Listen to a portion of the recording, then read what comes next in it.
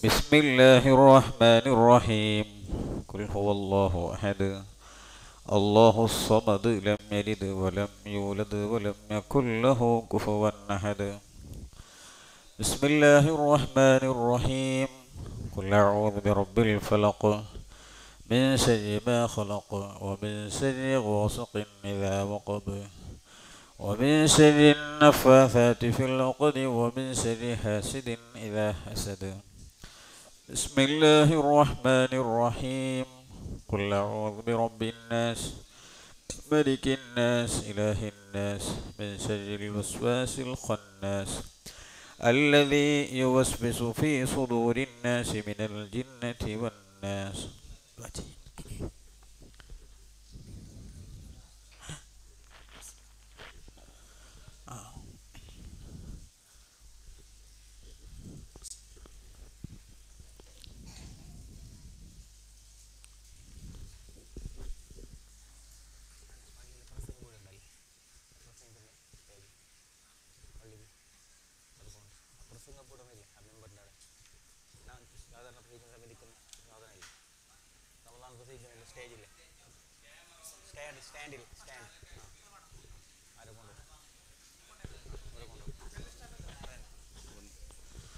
الحمد لله رب العالمين اللهم صل على رسولك سيدنا محمد وعلى آل سيدنا ومولانا محمد اللهم اوصل ما قرأنا هدية منا إلى حضرة حبيبنا وسيدنا المصطفى محمد صلى الله عليه وسلم وإلى أرواح جميع الأنبياء والأولياء والعلماء والشهداء والفقهاء والأوتاد والنجباء والصلحاء وأرواح جميع من ماتوا منا من جهة الآباء والأمهات وأرواح جميع أهل الخير كلهم أجمعين اللهم اغفر لنا واغفر لهم اللهم ارحمنا وارحمهم اللهم اجمع بيننا وبينهم في دار جنات النعيم مع الذين أنعمت عليهم من النبيين والصديقين والشهداء والصالحين اللهم بحقهم وبجائهم وبمددهم اللهم يسر عسيرنا وسهل أمورنا وقض حوائجنا وبارك اللهم في كل أمورنا لا سيما في مجلسنا هذا بركة تامة يا رب العالمين ربنا عليك توكلنا وإليك أنبنا وإليك المصير اللهم اغفر للمؤمنين والمؤمنات والمسلمين والمسلمات الأحياء منهم والأموات آمين برحمتك يا أرحم الراحمين وصلى الله تعالى وسلم على خير خلقه سيدنا محمد وآله وصحبه أجمعين سبحان ربك رب العزة عما يصفون وسلام على المرسلين والحمد لله رب العالمين.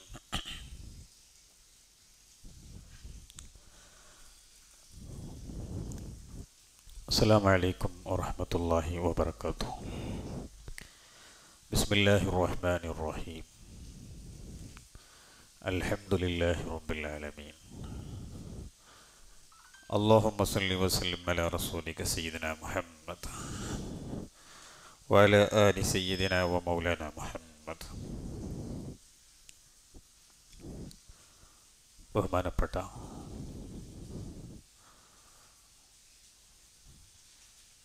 നമ്മുടെ ഇന്നത്തെ ക്ലാസ്സിന് നേതൃത്വം നൽകുന്ന ബഹുമാനപ്പെട്ട ജമാൽ സഖാഫി ഉസ്താദ് അവറുകളെ, കമ്മിറ്റി പ്രസിഡൻറ്റ്, മറ്റ് ഭാരവാഹികൾ, നാട്ടുകാർ, സഹോദരിമാർ, ഇന്ന് നമ്മുടെ മയ്യത്ത് പരിപാലന പ്രാക്ടിക്കൽ ക്ലാസ് 1 കഴിഞ്ഞു. രണ്ടാമത്തെ ക്ലാസ്സിലാണ് നാം ഇവിടെ ഒരുമിച്ച് കൂടിയത്. ഒന്നാമത്തെ ക്ലാസ് കേട്ട ആൾ രണ്ടാമത്തെ ക്ലാസ്സിൽ വരാതിരിക്കൂല.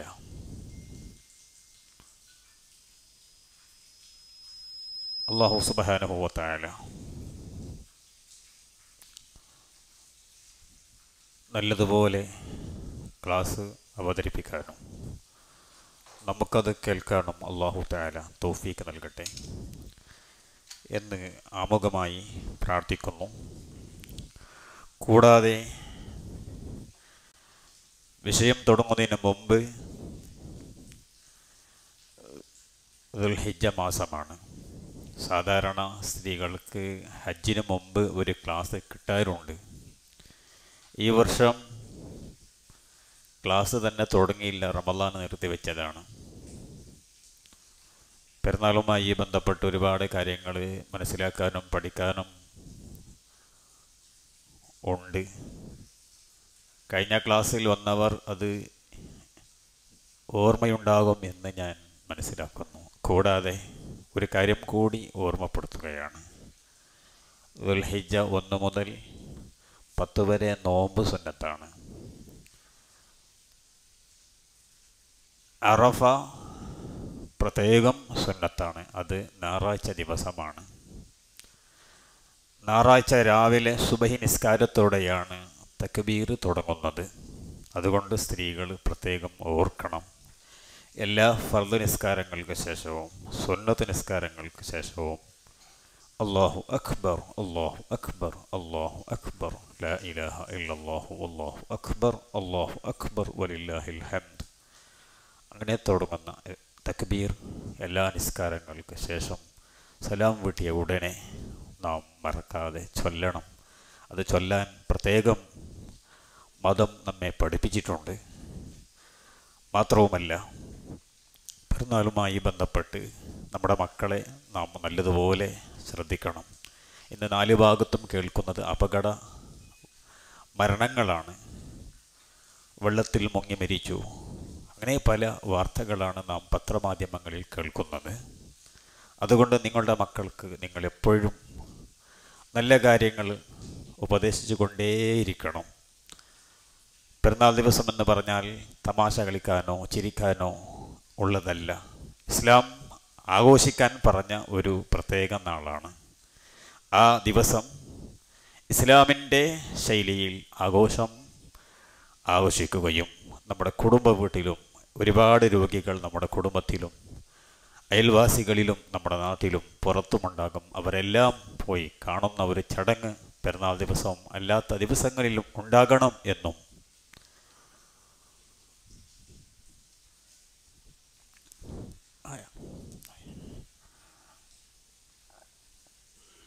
മാത്രവുമല്ല, പെരുന്നാളിൻ്റെ രാത്രി ദുആക്ക് കൂടുതൽ ഇജാബത്ത് ഉത്തരം കിട്ടുന്ന രാത്രിയുമാണ് എന്ന കാര്യവും നമ്മുടെ ഉമ്മമാർ മറക്കരുത്. നാം എപ്പോഴും അല്ലാഹുവുമായി നല്ല ബന്ധം വേണം. നാം നമ്മുടെ മക്കൾക്ക് വേണ്ടി, നമ്മുടെ ഭർത്താക്കന്മാർക്ക് വേണ്ടി, നമ്മുടെ മഹലിന് വേണ്ടി, മുസ്ലിം സമൂഹത്തിന് വേണ്ടി എപ്പോഴും പ്രാർത്ഥിക്കണം. അല്ലാഹു നമ്മുടെ നാടും നമ്മുടെ കുടുംബവും നമ്മുടെ എല്ലാം അല്ലാഹു ഇഷ്ടപ്പെടുന്ന, അവൻ പൊരുത്തപ്പെട്ട നിലക്ക് ഈ ലോകത്ത് ജീവിച്ച് നല്ല ഒരു മരണം അല്ലാഹു നമുക്കും നമുക്ക് വേണ്ടപ്പെട്ട എല്ലാവർക്കും അല്ലാഹു പ്രദാനം ചെയ്യുമാറാകട്ടെ. കൂടാതെ ഈ പരിപാടിയിൽ ക്ലാസ് അവതരിപ്പിക്കാൻ വന്ന നമ്മുടെ ബഹുമാനപ്പെട്ട ജമാൽ സഖാഫി ഉസ്താദുകൾക്ക് ഞാൻ സ്വാഗതം അർഹിക്കുന്നു. അല്ലാഹു എല്ലാ നിലക്ക് ആഫിയത്തും ബറക്കത്തും ജീവിതത്തിൽ സന്തോഷവും അല്ലാഹു പ്രദാനം ചെയ്യട്ടെ എന്ന ദുആയോടെ സ്വാഗതം ചെയ്യുന്നു. അതുപോലെ ഈ പരിപാടിയിൽ പങ്കെടുത്ത നമ്മുടെ നാട്ടിലെ നല്ലവരിൽ നല്ലവരായ പുരുഷന്മാർ, സ്ത്രീകൾ, അവർക്കും ഈ സമയത്ത് ഞാൻ സ്വാഗതം അറിയിക്കുന്നു. കൂടാതെ പ്രവാസികൾ പ്രത്യേകം ഈ പരിപാടിക്ക് വേണ്ടി കഠിനാധ്വാനം ചെയ്തവരാണ്. ഈ ക്ലാസ് ഈ നാട്ടിൽ നടന്നേ പറ്റൂ എന്ന നിർബന്ധവാശി പ്രവാസികൾക്കുണ്ടായിരുന്നു. അവരുടെ നിർബന്ധം കൊണ്ട് അൽഹംദുലില്ലാഹ് ക്ലാസ് കഴിഞ്ഞ്, ഒരു ക്ലാസ് വളരെ സന്തോഷത്തിൽ കഴിഞ്ഞു. ഈ രണ്ടാമത്തെ ക്ലാസ്സും അതിനേക്കാൾ ഉഷാറായി നടക്കും എന്ന് പ്രതീക്ഷിക്കുന്നു. അല്ലാഹു ആ നിലക്ക് അള്ളാഹു നമ്മിൽ നിന്ന് കബൂലാക്കട്ടെ. ഈ പരിപാടിക്ക് വേണ്ടി സഹായിച്ച സഹകരിച്ച ഗൾഫ് സുഹൃത്തുക്കൾക്കെല്ലാം അള്ളാഹു അർഹമായ പ്രതിഫലം നൽകുമാറാകട്ടെ. അള്ളാഹു അവരുടെ എല്ലാ ഹലാലായ മുറാദുകൾ അള്ളാഹുവെ നീ ഹാസിലാക്കി കൊടുക്കണേ അള്ളാഹു എന്ന ദുആയോടെ സ്വാഗത പ്രസംഗത്തിന് വിരാമം. അസ്സലാമു അലൈക്കും വറഹ്മത്തുള്ളാഹി വബറകാതുഹു.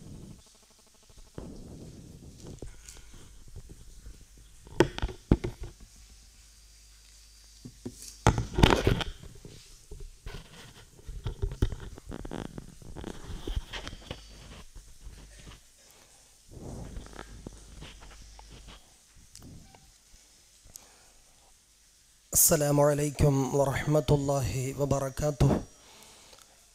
بسم الله الرحمن الرحيم. الحمد لله رب العالمين والصلاة والسلام على أشرف المرسلين وعلى آله وصحبه أجمعين. أما بعد، أعوذ بالله من الشيطان الرجيم. بسم الله الرحمن الرحيم. تبارك الذي بيده الملك وهو على كل شيء قدير الذي خلق الموت والحياة ليبلوكم أيكم أحسن عملا وهو العزيز الغفور. صدق الله مولانا العلي العظيم.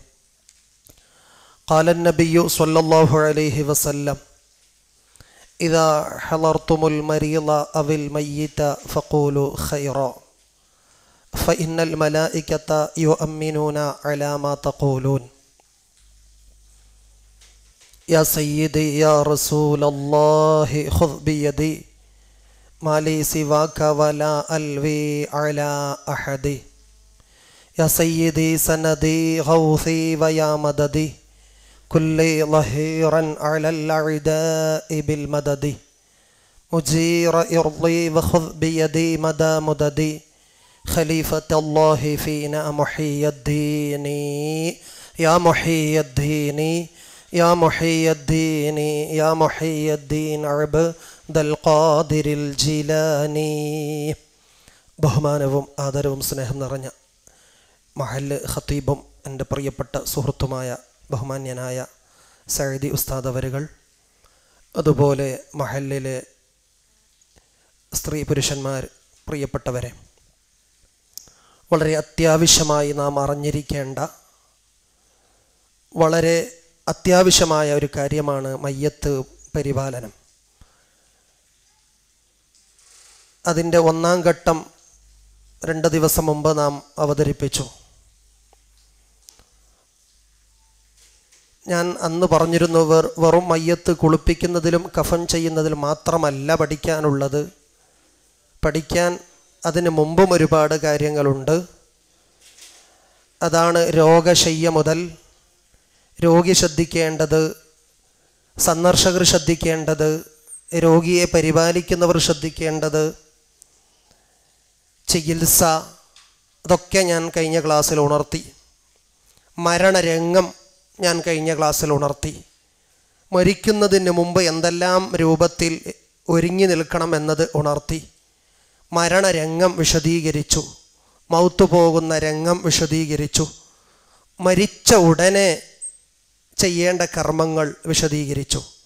കഴിഞ്ഞ ക്ലാസ് എവിടം വരെ എത്തി എന്ന് പറഞ്ഞാൽ, മരിച്ച ഉടനെ ചെയ്യേണ്ട കർമ്മങ്ങളെല്ലാം കഴിഞ്ഞ് പിന്നെ ഖുർആൻ ഓത്ത് വിശദീകരിച്ചു, കരയാൻ പാടില്ല, നെഞ്ചത്തടിക്കാൻ പാടില്ല തുടങ്ങിയത് വിശദീകരിച്ചു.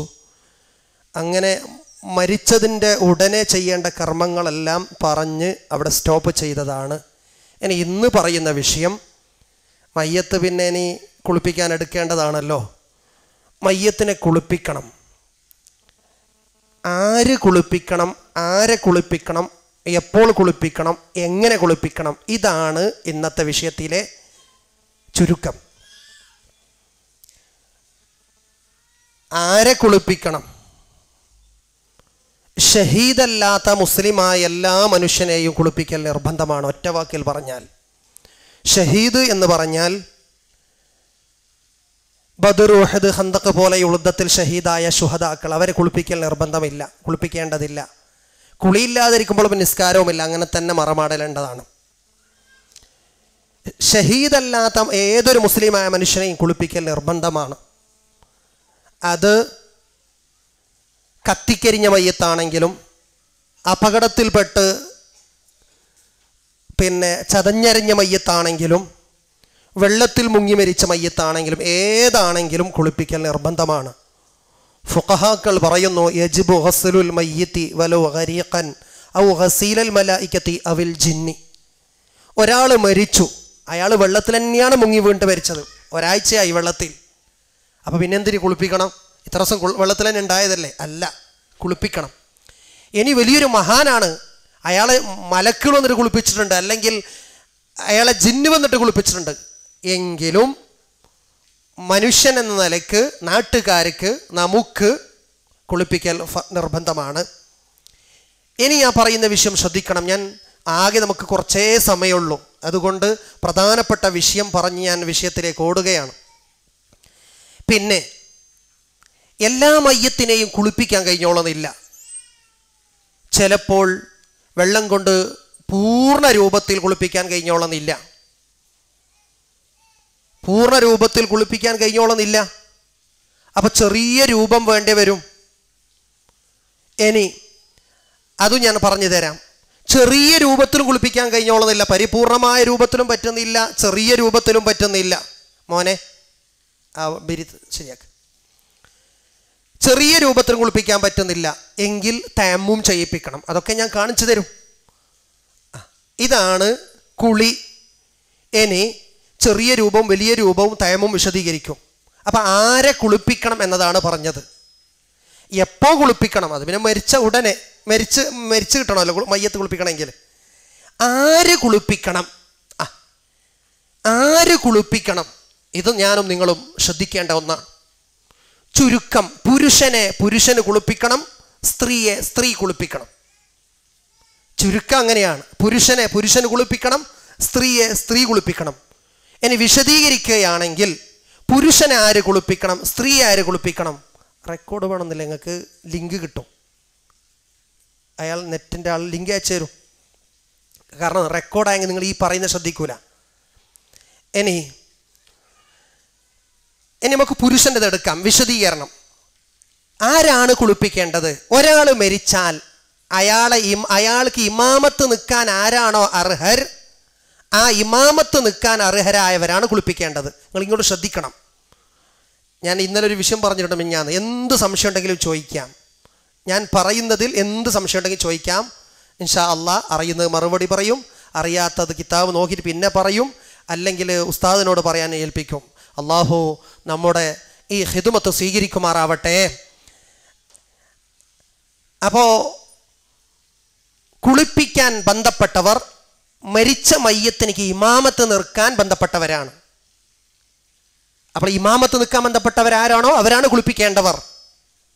ഒരു മയ്യത്ത് മരിച്ചാൽ ആ മയ്യത്തിനിക്ക് വാപ്പയുണ്ടെങ്കിൽ വാപ്പയാണ്, ഉപ്പാപ്പയുണ്ടെങ്കിൽ ഉപ്പാപ്പയാണ്.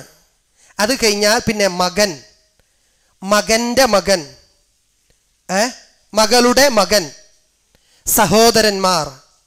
സഹോദരന്മാരുടെ മക്കൾ, എളാപ്പ മൂത്തപ്പ അവരുടെ മക്കൾ, പിന്നെ ബാപ്പയുടെ ഭാഗത്തിലുള്ള പിന്നെ കുടുംബക്കാർ. ഈ കുടുംബക്കാരും കൂടി കഴിഞ്ഞാൽ പിന്നെയാണ് അന്യപുരുഷന്മാർ അഥവാ കുടുംബത്തിലല്ലാത്ത മറ്റുള്ളവർ. മനസ്സിലായില്ലേ? ഞാൻ പറഞ്ഞു വന്നത് ആര് കുളിപ്പിക്കണം എന്നതാണ് പറഞ്ഞത്. മരിച്ചാളെ വാപ്പ ഉണ്ടെങ്കിൽ വാപ്പ, അങ്ങനെ ഉണ്ടാവും. ചിലപ്പോൾ മകന് മരിച്ച വാപ്പ ഉണ്ടാവും,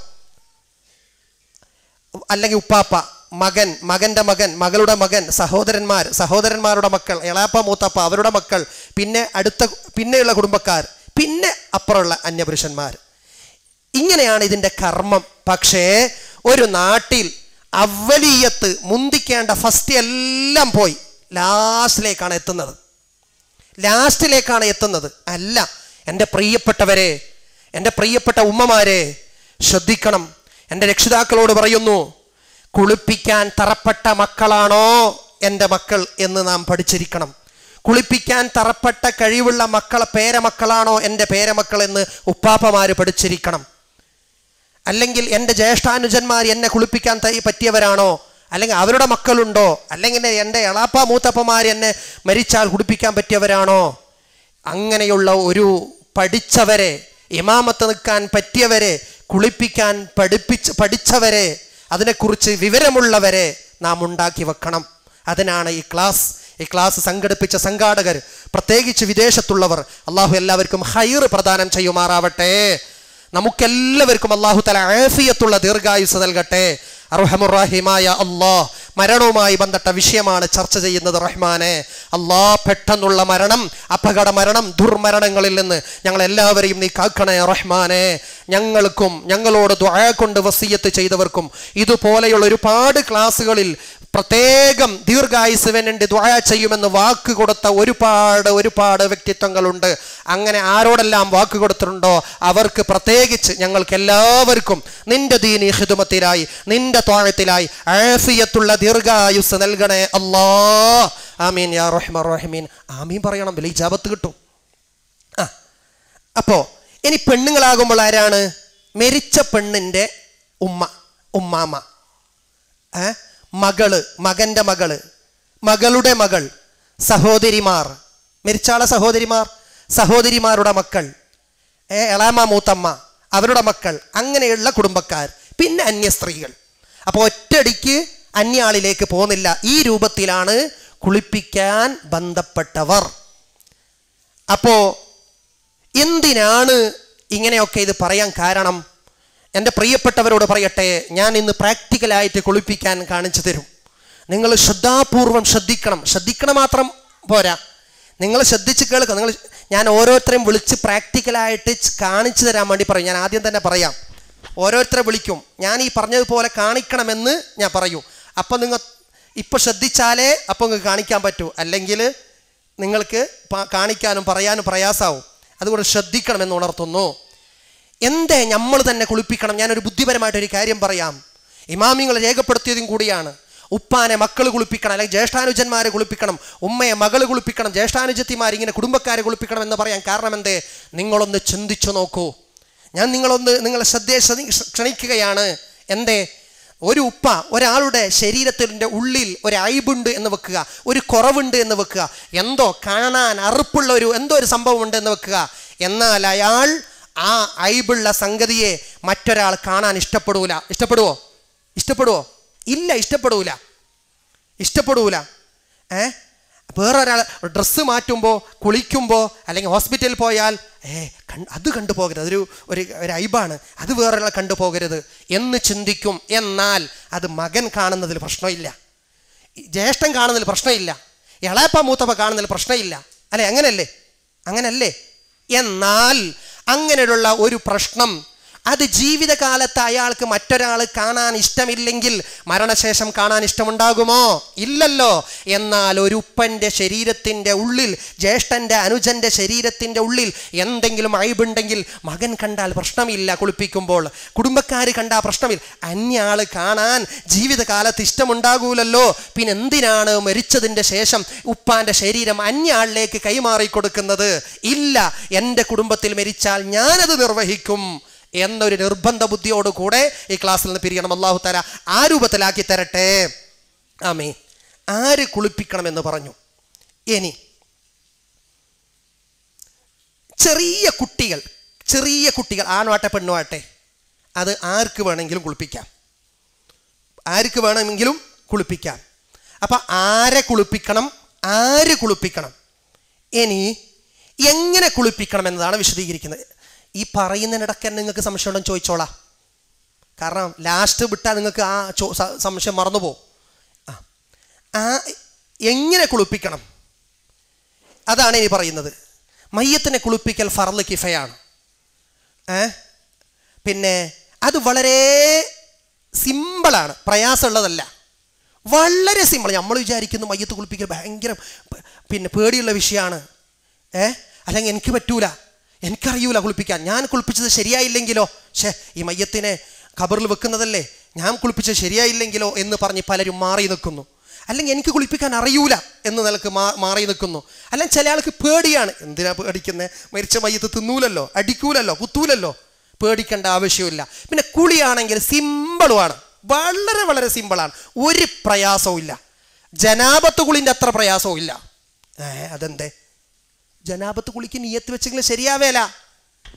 ജനാബത്ത് കുളിച്ച് നിയത്തൊക്കെ മറന്നുപോയി, നിസ്കാരവും ഹറാമ്, ശേഷം ഖുർആൻ ഓതി എല്ലാം ഹറാമാണ്. ഇത് നിയത്ത് ശരിയായില്ലെങ്കിൽ പ്രശ്നമില്ല, കുളി ശരിയാവും. അപ്പം ജനാബത്ത് കുളിൻ്റെ അത്രയും പ്രയാസം ഇല്ലാന്നായില്ലേ അല്ലേ? നിങ്ങളെ പേരെന്ത്? അബ്ദുറഹ്മാൻ. നിങ്ങളെ പേരെന്ത്? ലത്തീഫ്. അബ്ദുൽ ലത്തീഫ്. നിങ്ങളെ പേര്? ഞാൻ അതിൻ്റെ ഇടയ്ക്ക് ഒരു ദിവസം ചോദിക്കട്ടെ, ആർക്കും പെട്ടെന്ന് മരിക്കാൻ ആർക്കും ആഗ്രഹമില്ല, എല്ലാവർക്കും കുറച്ചും കൂടി ദീർഘായുസോട് കൂടെ ജീവിക്കണമെന്നാണ്. എന്നാൽ ഒന്നും കൂടി ഉസ്താദിൻ്റെ ദുആ, ദീർഘായുസിന്, ആഫിയത്തുള്ള ദീർഘായുസിന് എനിക്ക് ദുആ വേണം എന്ന് ആഗ്രഹിക്കുന്ന ആൾക്ക് കൈപൊക്കാം. ആഫിയത്തുള്ള ദീർഘായുസ് വേണം, എല്ലാവർക്കും വേണം. അല്ലാഹു തആല ആഫിയത്തുള്ള ദീർഘായുസ് നൽകട്ടെ, ആമീൻ. ഇനി രണ്ടാമത്തൊരു ചോദ്യം. അപ്പം എല്ലാവർക്കും ആഫിയത്ത് വേണം. ഉസ്താദിൻ്റെ മറ്റു ക്ലാസ്സുകളിലും മറ്റു വേദികളിലും ഉസ്താദിൻ്റെ ദുആയിലെല്ലാം എനിക്ക് ആഫിയത്തും ദീർഘായുസും കിട്ടണം. അതിന് ഉസ്താദ് മറക്കാതെ ദുആ ഇറക്കണം. ആ ദുആ വേണ്ടിയാൾ കൈ പൊക്കിയ, ദീർഘായുസിന് ആഫിയത്തിന് വേണ്ടിയിട്ട്.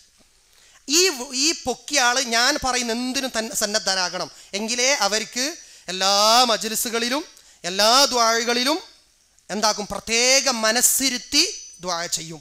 ഞാൻ ഇന്ന് ദുആ കേട്ടില്ലേ, പല ആളോടും വാക്ക് കൊടുത്തിട്ടുണ്ട്, അതേപോലെ ദുആ കിട്ടും. അത് ആഗ്രഹിക്കുന്നവരെന്ന് കൈപൊക്കിയ.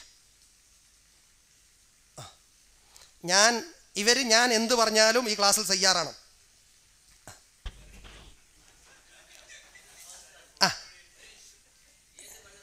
അതെല്ലാം പറയും.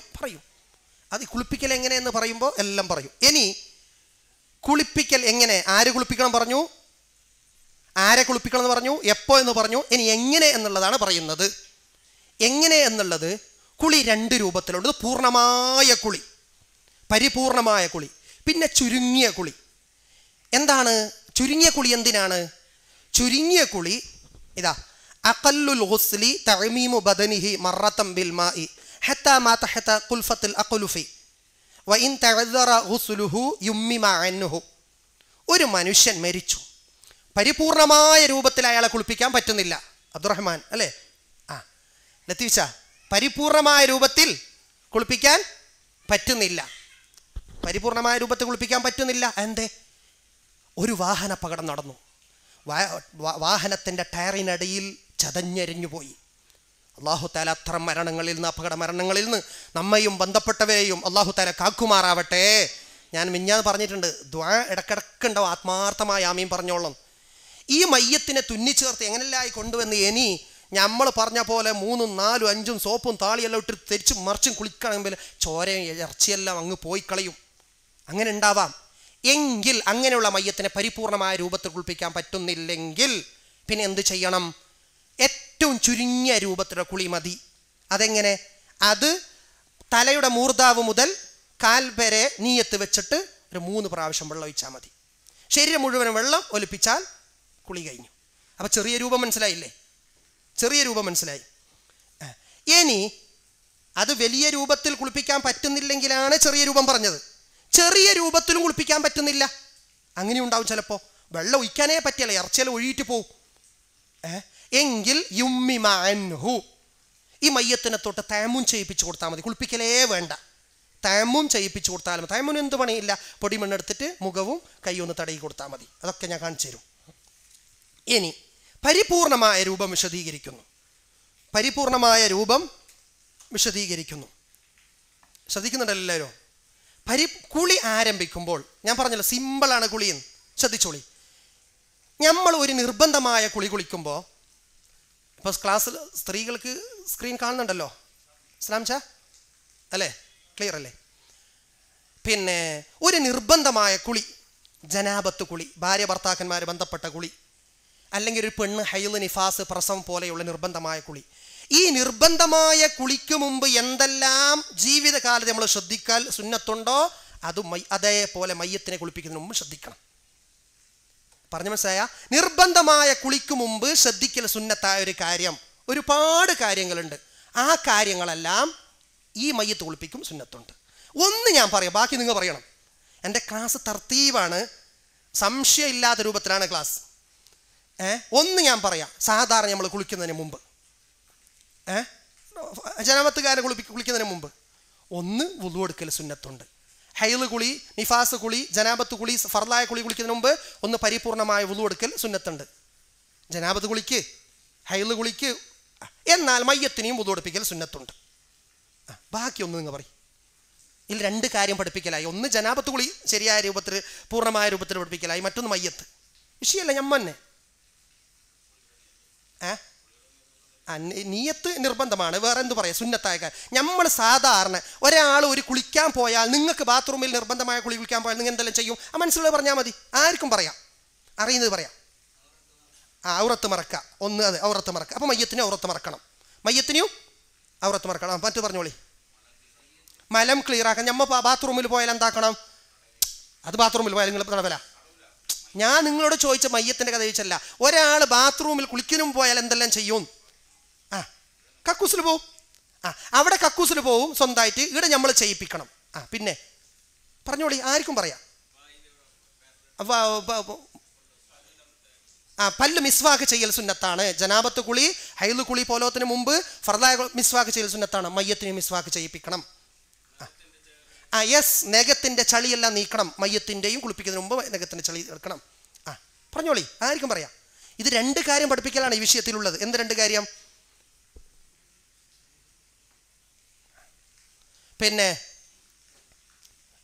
പിന്നെ വേറെ പറയാം. അത് സുന്നത്തല്ല, കുളിക്കുന്നതിന് മുമ്പ്, കുളിക്കും മുമ്പ്. ഇങ്ങനെ പലതുണ്ട്, അതൊക്കെ ഇതിലുണ്ട്. അപ്പോൾ ഒരു മയ്യത്ത് കുളിപ്പിക്കാൻ എത്തിയാൽ എന്താക്കണം, ഫസ്റ്റ് എന്താക്കണം എന്നൊരു സംശയത്തിൽ നിൽക്കണ്ട. അതൊക്കെ കാണിച്ചു തരും. പിന്നെ ഒരു നിർബന്ധമായ കുളിക്ക്, നമ്മൾ സാധാരണ നിർബന്ധമായ കുളിക്ക് ശ്രദ്ധിക്കേണ്ട കാര്യങ്ങളൊക്കെ മയ്യത്ത് കുളിയിലും ശ്രദ്ധിക്കണം. അപ്പം നമ്മോട് ഇപ്പം മയ്യത്ത് കുളിപ്പിക്കാൻ നിന്നാൽ എന്ത് പുസ്തകം ആദ്യം പറഞ്ഞ, ഫസ്റ്റ് എന്ത് ചെയ്യണമെന്ന് പറഞ്ഞ് മറന്നുപോയല്ലോ എന്ന് നിങ്ങൾ എന്താക്കണ്ട, ആശങ്കപ്പെടണ്ട. നമ്മൾ നിർബന്ധമായ കുളിക്കുന്നതിന് മുമ്പ് എന്തെല്ലാം ശ്രദ്ധിക്കണോ അതൊക്കെ ഇവിടെയും ശ്രദ്ധിക്കണം. അപ്പോൾ ഫസ്റ്റ് വേണ്ടത് കുളിക്കാൻ വെള്ളമാണ്. മയ്യത്തിന് കുളിപ്പിക്കാൻ വെള്ളം വേണം. ഏറ്റവും നല്ലത് ഉപ്പ് വെള്ളമാണ്. ഉപ്പ് വെള്ളം എന്ന് പറഞ്ഞാൽ ഉപ്പിട്ട വെള്ളമല്ല, കടലിലെ വെള്ളമാണ്. അത് കഴിഞ്ഞാൽ സാധാരണ പച്ചവെള്ളമാണ്, സാധാരണ തണുത്ത വെള്ളമാണ്. പിന്നെ ആവശ്യമാണെങ്കിൽ ചൂടുവെള്ളം എന്ന് മാത്രം. ഒന്നാമത്തത് ഉപ്പുവെള്ളം, കടലിലെ വെള്ളം. രണ്ടാമത്തെ പച്ചവെള്ളം. സുബ്ഹാനല്ലാഹ്, നമ്മളെ നാട്ടിൽ മരിച്ചെന്ന് കേട്ടാൽ പിന്നെന്താണ്, വെള്ളം തിളപ്പിക്കാൻ തുടങ്ങി. വലിയ പാത്രം കൊണ്ടുവന്ന് വിറക് വെച്ച് തിളക്കാൻ, തിളക്കുന്ന വെള്ളത്തിനെ കൊടുത്ത് മയ്യത്തിലേക്ക് വയ്ക്കും. പറഞ്ഞോളി.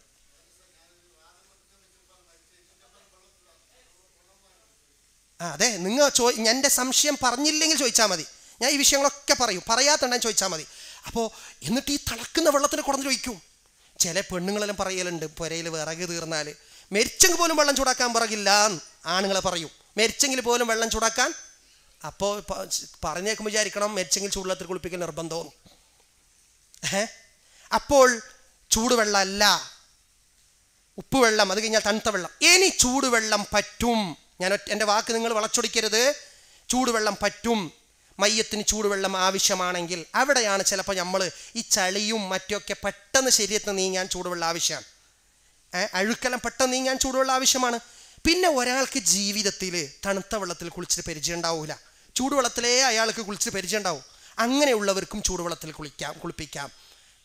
അങ്ങനെയുള്ളവരും ചൂടുവെള്ളത്തിൽ കുളിപ്പിക്കാം. ശരീരത്തിലെ അഴുക്കുകൾ പെട്ടെന്ന് നീങ്ങാൻ വേണ്ടിയും ചൂടുവെള്ളത്തിൽ കുളിപ്പിക്കാം. പക്ഷേ ഒരാളുടെ ജീവിതകാലത്തിൽ എത്ര ചൂടാണോ അയാൾക്ക് പറ്റുന്നത് ആ ചൂടുവെള്ളത്തിൽ കുളിപ്പിക്കാം.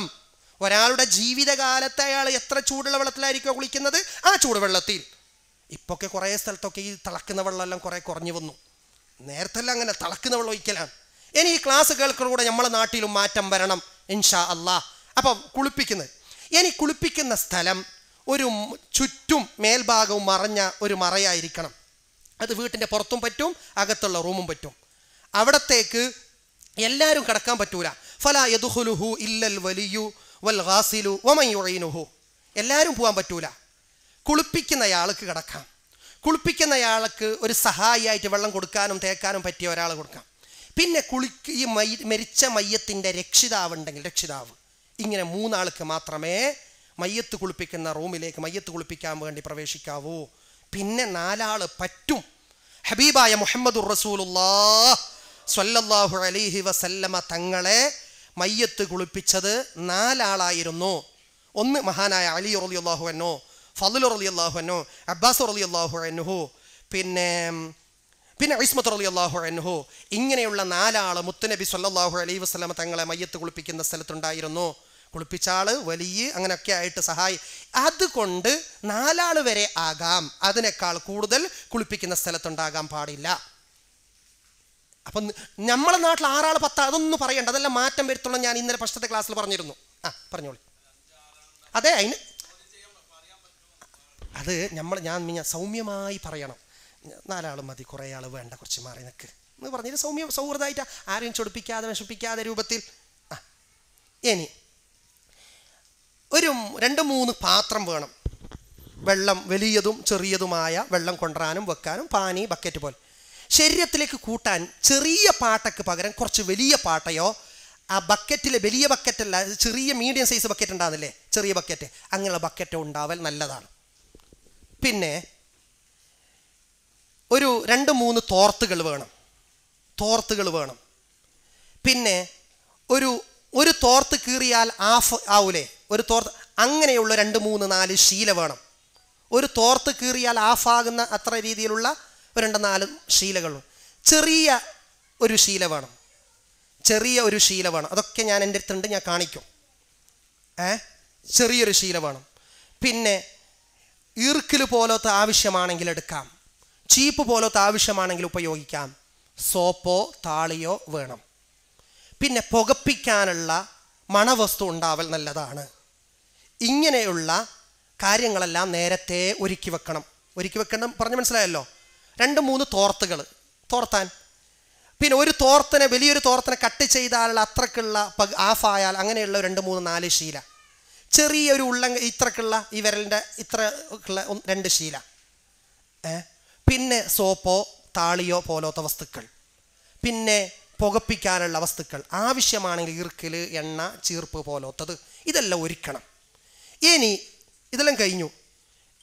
ഇതെല്ലാം തയ്യാറാക്കിയതിന് ശേഷം നമ്മളെ മയ്യത്തിനെ എന്താക്കണം? കുളിപ്പിക്കാൻ എടുക്കണം. ഉള്ളിൽ മയ്യത്തുണ്ടാകും.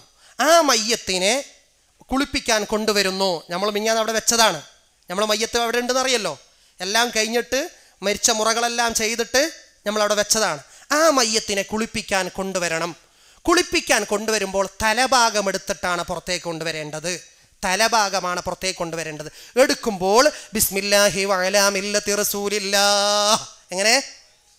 ബിസ്മില്ലാഹി വഅലാ മില്ലത്തി റസൂലില്ലാഹ് എന്ന് പറഞ്ഞിട്ട് സുബ്ഹാനല്ലാഹ് സുബ്ഹാനല്ലാഹ് സുബ്ഹാനല്ലാഹ് ഇങ്ങനെ തസ്ബീഹ് പറഞ്ഞുകൊണ്ട് മയ്യത്തിനെ കൊണ്ടുവരണം. പിന്നെ മയ്യത്ത് കുളിപ്പിക്കുന്ന റൂമിൽ കിഴക്ക് പടിഞ്ഞാറായിട്ട് ഒരു കട്ടിലുണ്ടായിരിക്കണം. ബാക്കിയൊക്കെ ഞാൻ കട്ടിൽ പറഞ്ഞില്ല. അതിൻ്റെ തലഭാഗം ഉയർത്തിയിട്ട് വെക്കണം. ഇങ്ങനത്തെ കട്ടിലാണെങ്കിൽ തലഭാഗത്തുള്ള ഇതിൽ 2 ഇഷ്ടിക പോലത്തെ കല്ല് വെച്ചാൽ തലഭാഗം ഉയരും. പിന്നെ ഇപ്പം മയ്യത്ത് കട്ടിൽ തലഭാഗം ഉയർത്താൻ പറ്റുന്നതുകൊണ്ട് അത്ര പ്രശ്നമില്ല. ഇനി മയ്യത്ത് കട്ടിലില്ലെങ്കിൽ ഇങ്ങനെയുള്ളൊരു കട്ടിലിൻ്റെ തലഭാഗം ഒരു ഇഷ്ടിക പോലത്തുകൊണ്ട് കാല് പൊക്കി വെക്കണം. കിഴക്ക് പടിഞ്ഞാറായിട്ടാണ് ഉണ്ടാകേണ്ടത്. സുബ്ഹാനല്ലാഹ് എന്ന് പറഞ്ഞു കൊടുത്തിട്ട് ഈ മയ്യത്തിന് എന്താക്കണം? ഇവിടെ കിടത്തണം. കിടത്തിയിട്ട് ശ്രദ്ധിച്ചോളണം. മയ്യത്തിനെ കുളിപ്പിക്കുമ്പോൾ നഗ്നന്മാരായിട്ട് കുളിപ്പിക്കാൻ പറ്റൂല. ഔറത്ത് മാത്രം, മുൻദ്വാരം പിൻദ്വാരം മാത്രം മറച്ച് കുളിപ്പിക്കാൻ പറ്റൂല. ശരീരം മുഴുവനും മറച്ചിട്ടാണ് കുളിപ്പിക്കേണ്ടത്. അതുകൊണ്ട് കിതാബിൽ പറയുന്നുണ്ട്, നേരിയ കമീസ് പോലത്തെ ധരിപ്പിച്ച് കുളിപ്പിക്കണം. ചിലപ്പോൾ കമീസ് ധരിപ്പിച്ചാൽ ഉള്ളിൽ കൈയിടാൻ തേക്കാല പ്രയാസമാകുന്നത് കൊണ്ടാണ് നമ്മൾ എന്ത് ചെയ്യുന്നത്? ശരീരം മുഴുവനും മറക്കുന്ന ഒരു തുണി കൊണ്ട് പൊതിയുന്നത്. അങ്ങനെ തുണി പൊതിഞ്ഞിട്ടാണ് കുളിപ്പിക്കേണ്ടത്. വെള്ളമൊക്കെ അതിൻ്റെ മേലിലാണ് ഒഴിക്കേണ്ടത്. തേക്കേണ്ടതൊക്കെ അതിൻ്റെ ഉള്ളിൽ കൈയിട്ടിട്ടാണ് വേണ്ടത്. ഇനി അപ്പോൾ മയ്യത്ത് കൊണ്ടുവച്ചു. അപ്പോൾ കുളിപ്പിക്കുമ്പോൾ ശ്രദ്ധിക്കേണ്ട ചില വിഷയങ്ങളുണ്ട്. എന്താണ്? ഞാൻ പറഞ്ഞല്ലോ, ഒന്ന് ശരീരം മുഴുവനും മറക്കണം. വയഹ്റുമു നളുറു ഔറത്തിഹി, മയ്യത്തിൻ്റെ ഔറത്ത് നോക്കൽ ഹറാമാണ്. കുളിപ്പിക്കുന്നയാളെ മയ്യത്തിൻ്റെ ഔറത്ത് നോക്കൽ ഹറാമാണ്. വമസ്സുഹ, തൊടലും ഹറാമാണ്. ഇല്ലാ ബിഖിർഖത്തിൻ, തുണിശീല ഇല്ലാതെ. അപ്പോൾ നമുക്ക് മയ്യത്തിൻ്റെ മുൻദ്വാരം പിൻദ്വാരം തേച്ച് കൗവണ്ടേ? കൗമ്പോൾ കൈയിലേക്ക് തുണിൻ്റെ ശീല ഉണ്ടായിരിക്കണം. തുണി ശീലയില്ലാതെ മയ്യത്തിൻ്റെ ഔറത്തിൻ്റെ ഭാഗം തൊടൽ ഹറാമാണ്. മയ്യത്തിൻ്റെ ഔറത്ത് നോക്കൽ ഹറാമാണ്. ഇനി ശ്രദ്ധിച്ചോളൂ, ഞാൻ പറയുന്നത് വയുന്തബു സുന്നത്താണ്. അല്ല എന്നുറ ഗൈറൽ ഔറത്തി, ഔറത്തിൻ്റെ ഭാഗം അല്ലാത്ത ഭാഗം, മുഖം, കൈകാല്, ശരീരല്ലേ, ഔറത്തിൻ്റെ ഭാഗം അല്ലാത്തത് നോക്കാതിരിക്കലാണ് സുന്നത്ത്. ഇല്ലാ ബി ഖദ്രിൽ ഹാജത്തി, അത്യാവശ്യത്തിന് വേണ്ടിയല്ലാതെ.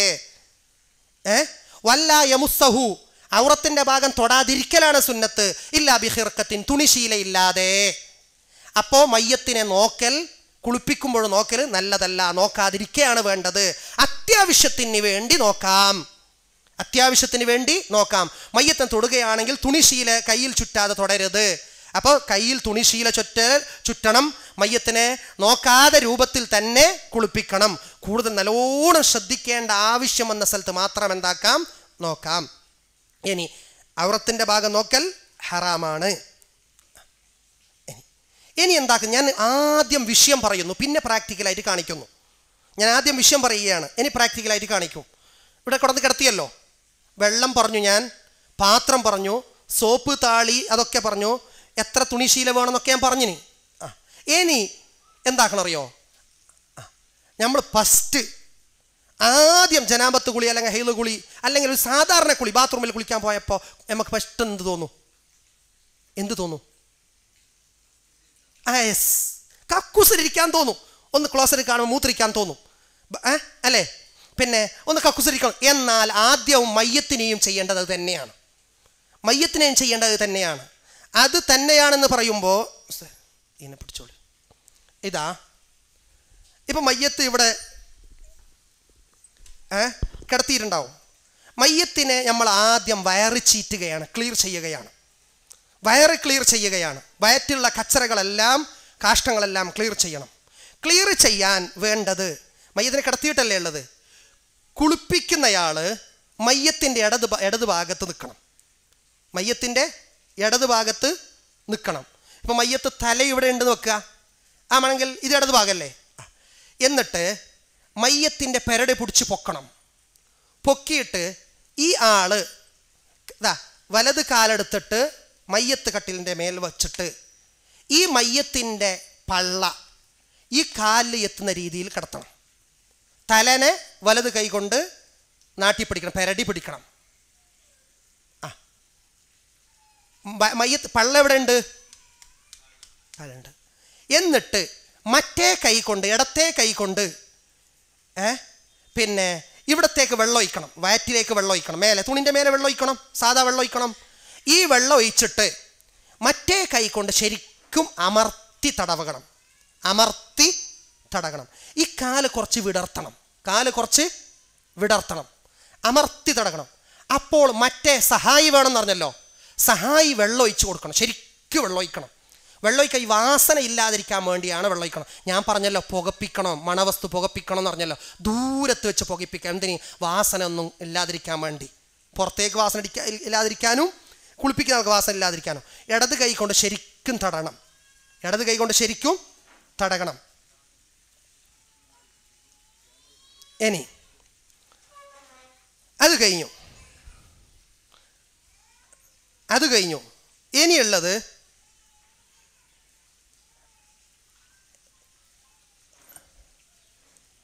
നമ്മൾ കാശിച്ചാലും മൂത്രിച്ചാലും മുന്തുവാരം പിന്തുവാരം എന്താക്കണം? വൃത്തിയാക്കണ്ടേ? മയ്യത്തിനെ കിടത്തി, കയ്യിലല്ലേ കിടത്തി. ഈ കുളിപ്പിക്കുന്ന ആളെ ഇടത് കയ്യിലൊരു ശീല ചുറ്റണം, തുണി ശീല ചുറ്റണം.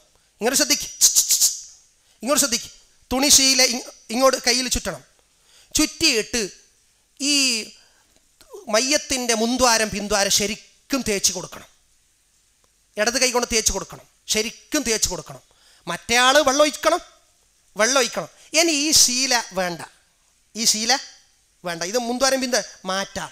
അതാണ് ഞാൻ പറഞ്ഞത്, കയ്യിൽ ചുറ്റാൻ ഒരു എത്ര ശീല വേണമെന്ന് പറഞ്ഞത്? 2, 3, 4 ശീല വേണമെന്ന് പറഞ്ഞില്ല. ഒരു തോർത്തിൻ്റെ ഹാഫ്. നിങ്ങൾ ഒരുത്തലിരിക്കി, അതൊരു പിന്നെ അത് കഴിഞ്ഞ് വൃത്തിയാക്കിയതിന് ശേഷം ഇനി എന്താക്കണം, ഞാൻ പറഞ്ഞ ചെറിയ ശീല വേണമെന്ന് പറഞ്ഞില്ലേ, ഇത്ര വിരലിൻ്റെ വേണം പറഞ്ഞല്ലോ. അങ്ങനെയുള്ള ഒരു ശീല കഷ്ണം എടുത്തിട്ട് ഇടത് കൈയിൻ്റെ ചെറുവിരലിലേക്ക് ചുരുട്ടുക. ഇടത് കൈയിൻ്റെ. എന്നിട്ട് ഈ മയ്യത്തിൻ്റെ 2 മൂക്ക് ക്ലിയർ ചെയ്യുക. മയ്യത്തിൻ്റെ 2 മൂക്ക് ശരിക്കും ക്ലിയർ ചെയ്യുക. മൂക്ക് ക്ലിയർ ചെയ്യുക. ആ ശീല ഇനി വേണ്ട, അത് അപ്പുറം മാറ്റാം. വീണ്ടും ചെറിയൊരു ശീല എടുക്കുക, ചെറിയ ശീല എടുക്കുക. ഇടത് കൈയിൻ്റെ ചൂണ്ടുവിരലിലേക്ക് ചുരുട്ടുക. ഇടത് കൈയിൻ്റെ ചൂണ്ടുവിരൽ. എന്നിട്ട് മയ്യത്തിൻ്റെ വായ, പല്ല് തേക്കുക. ഇങ്ങനെ മയ്യത്തിൻ്റെ വായ തേച്ച് കൊടുക്കുക. വായ തുറക്കരുത്, ചെറിയ രൂപത്തിൽ തേച്ച് കൊടുക്കുക. ആ ശീലം ഇനി വേണ്ട. അതാണ് ഞാൻ പറഞ്ഞത്, ഫർളായ കുളിക്ക് മുമ്പ് എന്തെല്ലാം ശ്രദ്ധിക്കണോ അതൊക്കെ വേണം. ബാത്റൂമിൽ പോവും, പല്ല് തേക്കും, ഇവിടെ പല്ല് തേച്ചു, മൂക്ക് കൈകാലൊന്ന് വൃത്തിയാക്കും, മൂക്ക് വൃത്തിയാക്കി.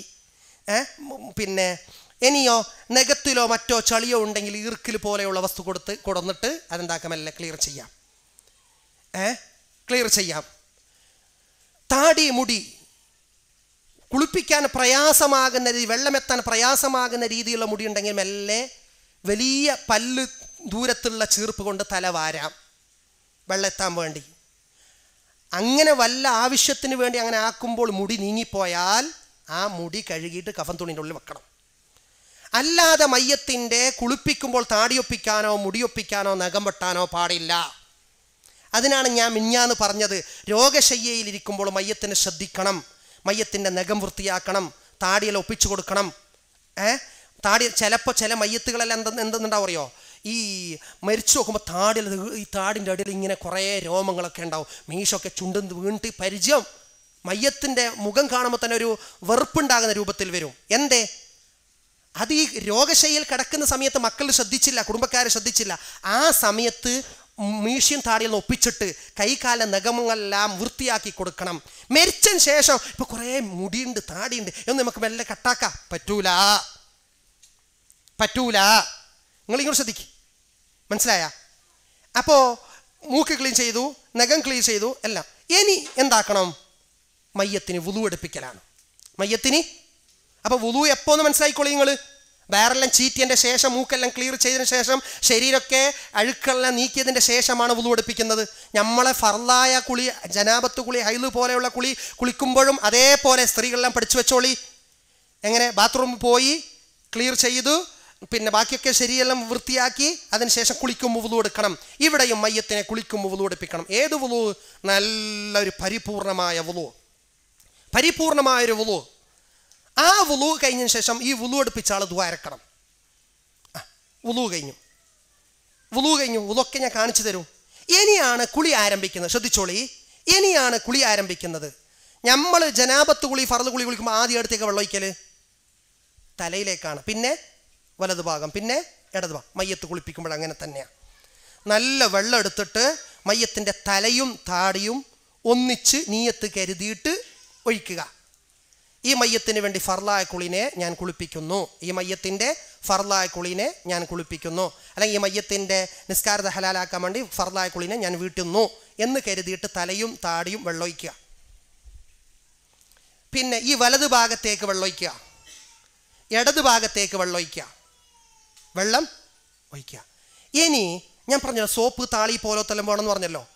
ഈ സോപ്പ് താളി പോലത്തെല്ലാം വേണമെങ്കിൽ താളി എന്ന് പറഞ്ഞാൽ മനസ്സിലായില്ലേ? പഴയ കാലത്ത് ഉപയോഗിക്കുന്നതാണ്. ബക്കറ്റിലെല്ലാം ആക്കിയിട്ട് നൊര നല്ല പാങ്ങലുണ്ടാവും, എന്നിട്ട് ബക്കറ്റിൽ നിന്ന് എടുത്തിട്ട് ഇങ്ങനെ വയ്ക്കാം. അതേപോലെ ഒരു ബക്കറ്റിൽ സോപ്പോ മറ്റോ ഇട്ട് ശരിക്കും നൊരയാക്കാം, ശരിക്കും.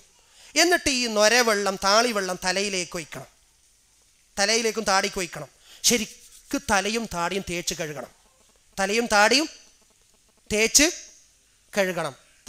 തേച്ച് കഴുകണം.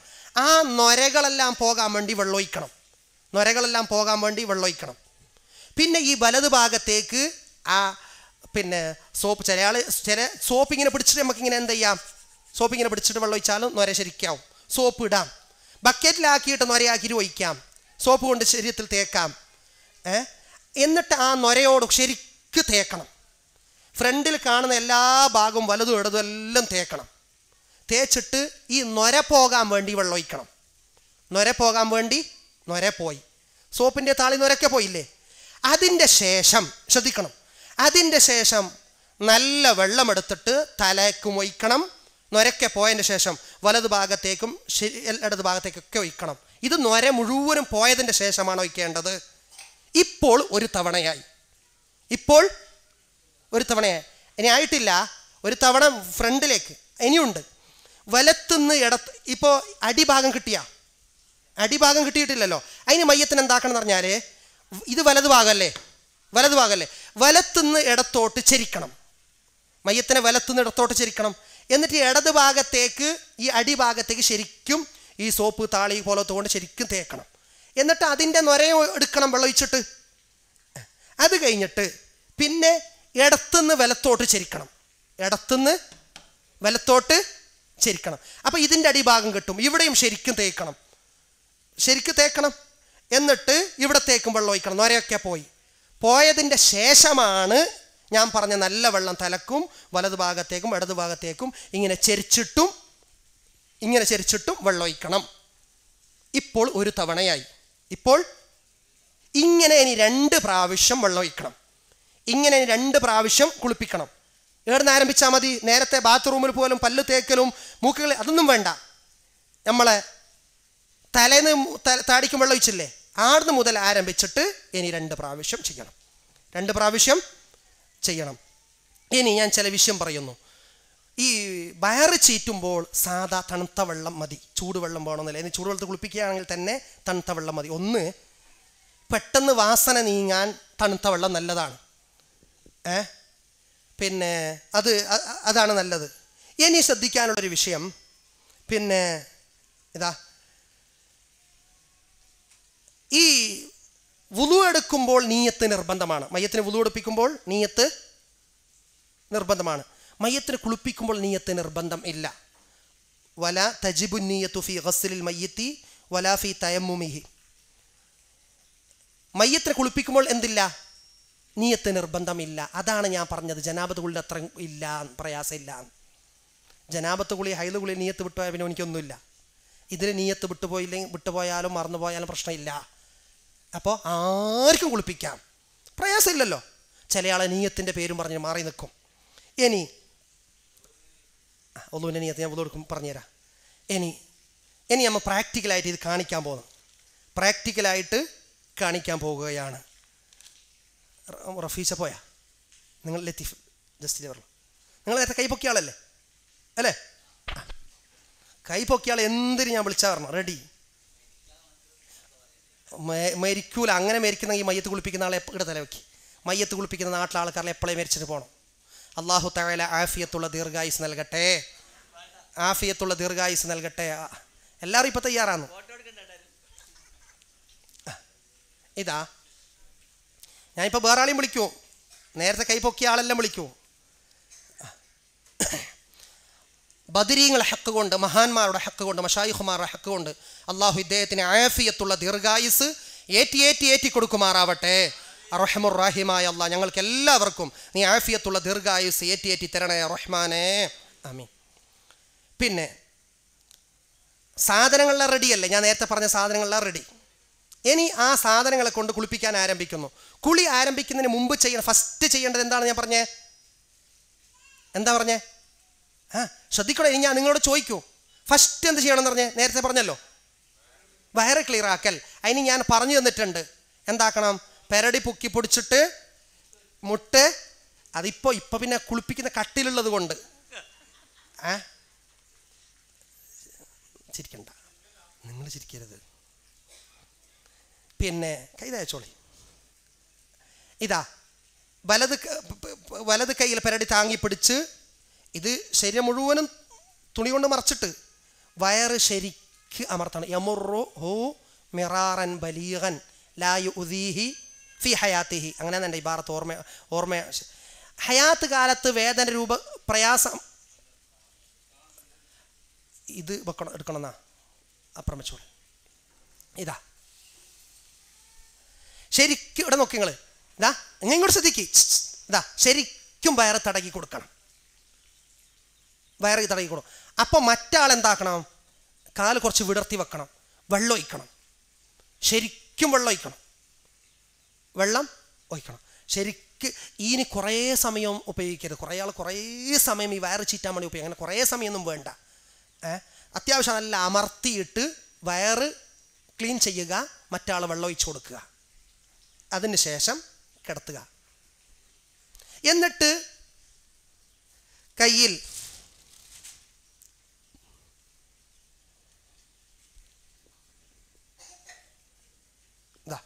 ഇതാണ് ഞാൻ പറഞ്ഞത്, ഒരു തോർത്തിൻ്റെ ഹാഫ് 2-3 ശീല വേണമെന്ന് പറഞ്ഞല്ലോ. ഈ ശീല ചുറ്റിയിട്ട് ഇതാ ഇങ്ങനെ ശീല ചുറ്റണം. ഇതാ ശീല കണ്ടില്ലേ? ഇങ്ങനെ ശീല ചുറ്റിയിട്ട് ശീല ചുറ്റിയിട്ട് തുണിൻ്റെ ഉള്ളിൽ കൂടി മുൻദ്വാരം പിൻദ്വാരം ശരിക്കും വൃത്തിയാക്കണം. അപ്പോൾ മറ്റാളെന്താക്കണം? വെള്ളം ഒഴിച്ചു കൊടുക്കണം, ശരിക്കും വൃത്തിയാക്കണം. അറുപ്പും വെറുപ്പും തോന്നരുത്, ഒന്നും ചിന്തിക്കരുത്. ഇത് വലിയ കൂലിയുള്ളൊരു കാര്യമാണ്. ശരിക്കും വൃത്തിയാക്കണം. സ്ത്രീകളൊക്കെ ശരിക്കും ശ്രദ്ധിച്ചോളണം. തുണിൻ്റെ ഉള്ളിലൂടെ കൈയിട്ടിട്ടാണ് വെള്ളം തുണിൻ്റെ മേലൊഴിക്കാം. ആവശ്യമാണ് തുണി ഉള്ളിയും വെള്ളം ഒഴിക്കാം. മുൻദ്വാരം പിൻദ്വാരം കഴിയതിന് ശേഷം ഈ ശീല എന്താക്കുക? ഇനി ഈ ശീല വേണ്ട, ഈ ശീല കൊണ്ട് ശരീരം ഉപയോഗിക്കുന്നത് അത്ര ശരിയല്ല, ഈ ശീല മാറ്റാം. അത് കഴിഞ്ഞു, അത് വൃത്തിയാക്കി. അതിന് ശേഷം നെക്സ്റ്റ് ക്ലീൻ ചെയ്യേണ്ടത് 2 മൂക്കുകളാണ്. ഇതാ ഇങ്ങനെയുള്ളൊരു ചെറിയ ശീല കണ്ടില്ലേ? ഇപ്പോൾ നിങ്ങൾ സ്ക്രീനിൽ കാണുന്നുണ്ടാവും. ഇങ്ങനെയുള്ള ചെറിയ ശീല എടുത്തിട്ട് ചെറുവിരൽ, ഇടത് കൈയിൻ്റെ ചെറുവിരലിലേക്ക് ചുരുട്ടുക. ഇടത് കൈയിൻ്റെ ചെറുവിരലിലേക്ക് ചുരുട്ടിയിട്ട് 2 മൂക്ക് ക്ലീൻ ചെയ്യുക, ശരിക്ക് ക്ലീൻ ചെയ്യുക. അത് ഇനി ഈ ശീലയും വേണ്ട, ഇനി ഈ ശീല വേണ്ട. വേറൊരു ശീല എടുത്തിട്ട് ഇടത് കൈയിൻ്റെ ചൂണ്ടുവിരലിലേക്ക് എന്താക്കുക? ചൂണ്ടുവിരലിലേക്ക് ചുരുട്ടുക. എന്നിട്ട് മയ്യത്തിൻ്റെ വായി തുറക്കരുത്, മയ്യത്തിൻ്റെ പല്ല് തേച്ച് കൊടുക്കുക. ഇവിടെ തന്നെ പ്രത്യേകം പറയുന്നത്, പിന്നെ നജസ് പോലത്തെ ആവശ്യമുണ്ടെങ്കിൽ വായി ക്ലിയറാക്കൽ, വെള്ളം പോലത്തത് ഉള്ളിലേക്ക് കടത്തിയിട്ട് ക്ലിയറാക്കൽ ആവശ്യമാണെങ്കിൽ വായി തുറക്കാൻ പറ്റും. അല്ലെങ്കിൽ വായി തുറക്കാത്ത രൂപത്തിൽ സുന്നത്തിന് വേണ്ടി മെല്ലെ ഈ ചുണ്ട് നീക്കിയിട്ട് പല്ല് തേച്ച് കൊടുക്കുക, പല്ല് തേച്ച് കൊടുക്കുക. അത് ഇങ്ങനെ മെല്ലെ മനസ്സിലാക്കി ചുണ്ടിൽ ഇങ്ങനെ ആക്കിയിട്ട് ഇപ്പോൾ ചുണ്ട് നീക്കാൻ പറ്റുമല്ലോ. അങ്ങനെ പല്ല് കഴിഞ്ഞു.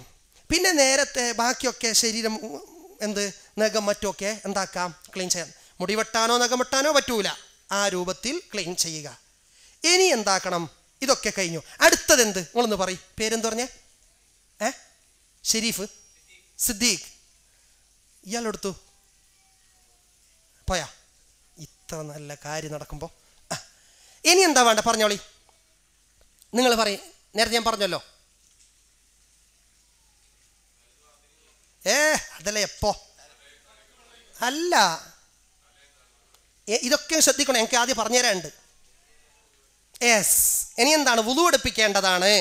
വുളു എടുപ്പിക്കണം. എനിക്കിങ്ങനെ പറഞ്ഞുകൊണ്ട് പോവാലും നിങ്ങളോട് ചോദിക്കുമ്പോൾ നിങ്ങൾക്ക് മനസ്സിലുണ്ടാവും. വുളു എടുപ്പിക്കേണ്ടതാണ്. ഇത് വുളു ഇങ്ങനെ പിന്നെ ഇതാ ഇപ്പം കൈ വരുന്നു. ഈ വരാൻ വേണ്ടി നമ്മൾ മരിച്ച ഉടനെ വലുയ്യന മഫാസിലു പറഞ്ഞതല്ലോ, കെണിപ്പുകൾ മയമാക്കണം. കെണിപ്പുകൾ അത് ഞാൻ കാണിച്ചു തരാമെന്ന് പറഞ്ഞിട്ടുണ്ടായിരുന്നു. അത് ഫസ്റ്റ് ഞാൻ ആദ്യം കാണിച്ചു തരുന്നു. അത് കാണിച്ചു തരാൻ പറഞ്ഞതുകൊണ്ട് ഇതാണ് കെണിപ്പ്. പിന്നെ ഇങ്ങനെയാണ് കൈ നീട്ടുക. ഇത് കാണിച്ചു തരാമെന്ന് ഞാൻ പറഞ്ഞിരുന്നു, അതുകൊണ്ട് അന്ന് നമുക്ക് പിന്നെ കാണിച്ചു തന്നിട്ടില്ല. ആ കൈ കഴിഞ്ഞാൽ ഈ കൈ, കാലും അങ്ങനെ തന്നെ. പിന്നെ മുട്ട് കുറച്ച് പ്രാവശ്യം ചെയ്യണം. പിന്നെ ഈ തൊട പള്ളയിലേക്ക് അങ്ങനെ. പിന്നെ ഈ കാല്. അപ്പോൾ നമ്മൾ മരിച്ച ഉടനെ കെണിപ്പുകൾ അങ്ങനെ മയമാക്കിയിട്ടുണ്ടെങ്കിൽ കൈയെടുക്കുമ്പോൾ വരും. എന്നിട്ട് ഇങ്ങനെ ഇവിടുന്ന് വളഞ്ഞ് കിട്ടും. ഇവിടുന്ന് വളഞ്ഞിട്ട് കിട്ടും. വളഞ്ഞിട്ട് കിട്ടാൻ മരിച്ച ഉടനെ തന്നെ കെണിപ്പുകൾ മയമാക്കണം. പറഞ്ഞോർമ്മയുണ്ടല്ലോ. ഇങ്ങനെ കൈവച്ചിട്ട് മറ്റേ സഹായി വെള്ളം ഒഴിച്ചു കൊടുക്കുക. മയ്യത്തിന് വേണ്ടി വുളു എന്ന സുന്നത്തിനെ ഞാൻ വീട്ടുന്നു. നമ്മൾ സാധാരണ മുഖയാവുന്നില്ലേ? വുളു എന്ന സുന്നത്തിനെ ഞാൻ വീട്ടുന്നു. മയ്യത്തിന് വേണ്ടി വുളു എന്ന സുന്നത്തിനെ ഞാൻ വീട്ടുന്നു. അഊദു ബിസ്മി ദിക്റല്ല ചെല്ല. എന്നിട്ട് കൈവിൻ്റെ പരമാവധി ഇങ്ങനെ തേച്ച് കൊടുത്തിട്ട് കൈ അങ്ങനെ വെക്കുക. അത് കഴിഞ്ഞ ശേഷം വായിൽ വെള്ളം കുപ്പിളിക്കലും മൂക്കിൽ വെള്ളം കയറ്റിച്ചീറ്റലും. ഈ വായിൽ വെള്ളം കുപ്പിളിക്കലും മൂക്കിൽ വെള്ളം കയറ്റിച്ചീറ്റുന്നിടത്തൊന്ന് ശ്രദ്ധിക്കണം. ഇങ്ങനെയല്ല, തല ഒന്ന് ചെരിക്കണം.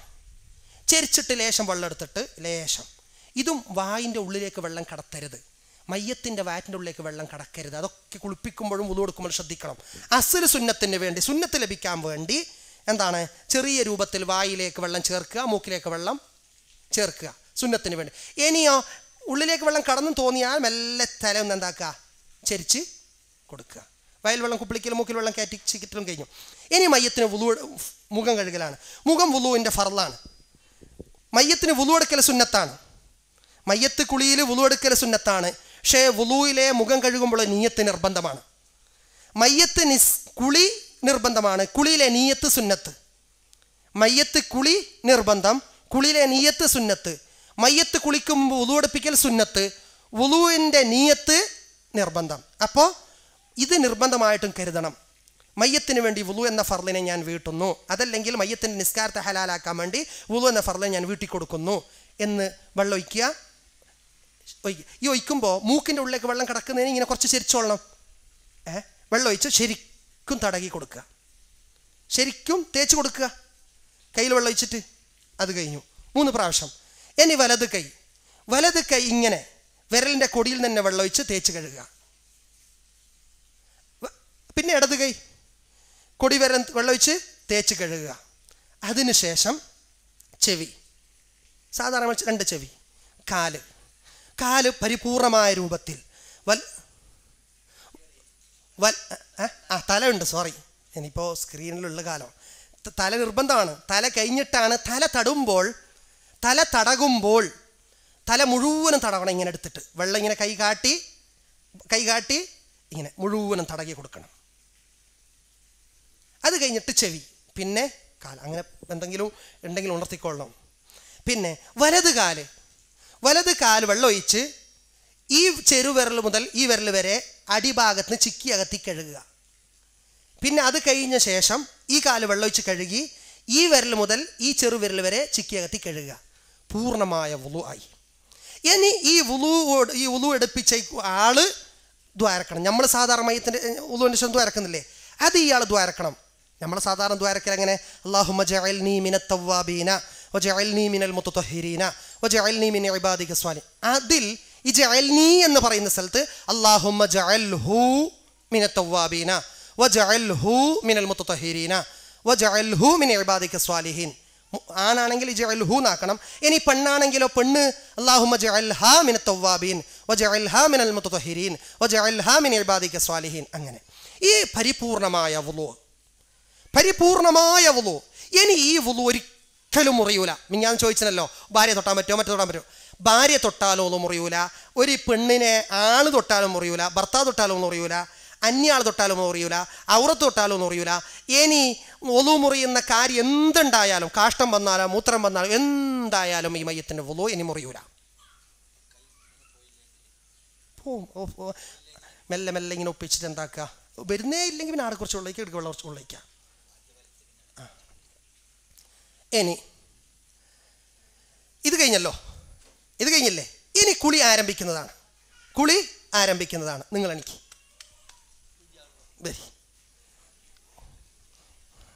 എന്താ ഇസേ, അള്ളാഹു തആല ലത്തീഫ് ഷാക്ക് ആഫിയത്തുള്ള ദീർഘായുസ് കൊടുക്കട്ടെ. നമ്മളെ സിദ്ദീഖ് അല്ലേ, മഹാനായ സിദ്ദീഖ് റളിയല്ലാഹുവിൻ്റെ ഹക്ക് കൊണ്ട് സിദ്ദീഖിൻ്റെ ജോലിയിൽ, ബിസിനസ്സിൽ, ഏർപ്പാടിൽ, എല്ലാത്തിൽ, കുടുംബത്തിലും അള്ളാഹു തആല ഖൈറും ബറക്കത്തും നൽകട്ടെ. ആമീൻ. ഇനി കുളി ആരംഭിക്കുന്നതാണ്. ഇത്ര നേരം കുളി ആരംഭിച്ചിട്ടില്ല. കുളി ആരംഭിച്ചോ? ഇല്ല. ആദ്യം നല്ല വെള്ളം എടുത്തിട്ട് പിന്നെ എന്താക്കലാണ്, തലയും താടിയും ഒഴിക്കലാണ്. ശ്രദ്ധിച്ചോളി, ഞാനിപ്പോൾ ഓരോരുത്തരെ ചോദിക്കും. തലയും വെള്ളം എടുത്തിട്ട് തലയിലേക്കും താടിയിലേക്കും ഒഴിക്കുന്നു. ഈ നേരത്തെ പറഞ്ഞെന്നെ മൂക്കിലേക്കും വായിലേക്കും വെള്ളം ഉള്ളിലേക്ക് കിടക്കുന്നത് ശ്രദ്ധിച്ചോളണം. മയ്യത്തിന് വേണ്ടി ഫർളായ കുളിനെ ഞാൻ വീട്ടുന്നു, അല്ലെങ്കിൽ മയ്യത്തിന് നിസ്കാരത്തെ ഹലാലാക്കാൻ വേണ്ടി കുളി എന്ന ഫർളെ ഞാൻ വീട്ടുന്നു എന്ന് കരുതിയിട്ട് വെള്ളം ഒഴിക്കുക. വെള്ളം മുഴുവൻ എത്തിയതിന് ശേഷം എന്താക്കുക, നേരത്തെ പറഞ്ഞ സോപ്പ്, താളി എന്ന് പറഞ്ഞല്ലോ, അത് ശരിക്കും എന്താക്കുക, ഒഴിച്ചു കൊടുക്കുക, തേക്കുക, ശരിക്കും തേക്കുക. തേച്ചിട്ട് പിന്നെ ഇനി ഈ സോപ്പിൻ്റെ താളിയുടെ നൊരകളെല്ലാം നീങ്ങിക്കിട്ടാൻ വേണ്ടി വെള്ളം ഒഴിക്കുക. അടിഭാഗമൊക്കെ ശരിക്കും തേക്കണം. വെള്ളമൊഴിക്കുക. വെള്ളമൊഴിച്ചിട്ട് അതൊക്കെ പോയി. ഇനി എന്താക്കുക? വലത് ഭാഗത്തേക്ക് വെള്ളമൊഴിക്കുക. നല്ല ശുദ്ധമായ വെള്ളമൊഴിക്കുക. പിന്നീട് ഞാൻ നേരത്തെ പറഞ്ഞതുപോലെ സോപ്പ് ആക്കിയിട്ടോ താളിയാക്കിയിട്ടോ ഒഴിക്കുക. ഉസ്താദ്, സോപ്പ് താളിയാക്കിയിട്ടോ ഒഴിക്കുക. ശരിക്കും തേക്കുക. ഇപ്പം കിട്ടുന്ന ഭാഗമാണ് ഇതെല്ലാം. ഈ തുണിൻ്റെ ഉള്ളിൽ ഇട്ട് ഈ ഫ്രണ്ട് ഭാഗമെല്ലാം നമ്മൾ നേരത്തെ പറഞ്ഞില്ല, ലാമുസുഹ ഇല്ല ബിഹിർക്കത്തിൻ, തുണിശീലയില്ലാത്ത ഔറത്ത് തൊടൽ പാടില്ല, ഹറാമാണ്. ഔറത്ത് നോക്കൽ ഹറാമാണ്. ഔറത്തിൻ്റെ ഭാഗമല്ലാത്തത് നോക്കാതിരിക്കൽ സുന്നത്താണ്. നോക്കുക, അത്യാവശ്യത്തിന് വേണ്ടി മാത്രമേ നോക്കാവൂ. കുളിപ്പിക്കുമ്പോൾ കയ്യിൽ ശീല ഉണ്ടായിരിക്കണം. അത് കഴിഞ്ഞതിന് ശേഷം ഇടത് ഭാഗത്തേക്ക് വെള്ളം ഒഴിക്കുക. സോപ്പ് മറ്റേ നൊര ഒഴിക്കുക. സോപ്പ് തേക്കുക. ശരിക്കും എന്താക്കുക? തേച്ച് കഴുകുക. ഇപ്പം രണ്ടിൻ്റെ അടിഭാഗം ബാക്കിയുണ്ട്. ഈ നൊര പോകാൻ വേണ്ടി വെള്ളം ഒഴിക്കണം. നൊര പോകാൻ വേണ്ടി ശുദ്ധമായ വെള്ളം ഒഴിക്കണം. എന്നിട്ട് വലത്തുനിന്ന് ഇടത്തോട്ട് ചരിക്കുക. ഇതാ ശ്രദ്ധിക്കണം, വലത്തുനിന്ന് ഇടത്തോട്ട് ചരിക്കുക. അതാ ഞാൻ കിതാബിൻ്റെ ഇബാറത്തടക്കം വായിക്കാം. എന്താണ്? സുമ്മ യുഹർരിഫുഹു ഇലൽ ഐസരി, വലത്തുനിന്ന് ഇടത്തോട്ട് ചരിക്കുക. അപ്പോൾ ഫയഗ്സിലു ഷിഖഹുൽ ഐമൻ, വലത് ഭാഗം കഴുകണം. സുമ്മ ഇലൽ ഐമനി, പിന്നെ വലത് ഭാഗത്തേക്ക് ചരിക്കണം. ഫയഗ്സിലു ഷിഖഹുൽ ഐസർ, പിന്നെ ഇടത് ഭാഗം കഴുകണം. സുമ്മ യുസബ്ബുൽ മാഉൽ ഖറാഹു മിൻ വസ്തി റഅസിഹി ഇലാ ഖദമിഹി ഫഹാദിഹി ഗസ്ലത്തുൻ വാഹിദ. എന്താ പറഞ്ഞതിപ്പോൾ? വലത്തുനിന്ന് ശരിക്കും ശ്രദ്ധിച്ചോളി, പെണ്ണുങ്ങളെല്ലാം ശരിക്കും സ്ക്രീനിൽ മനസ്സിലാക്കണം. ഇതാ, വലത്തുനിന്ന് ഇടത്തോട്ട് ചരിക്കുന്നു. ഈ ചരിക്കുമ്പോൾ കാലിന് ഒരു എളുപ്പ വഴിയുണ്ട്.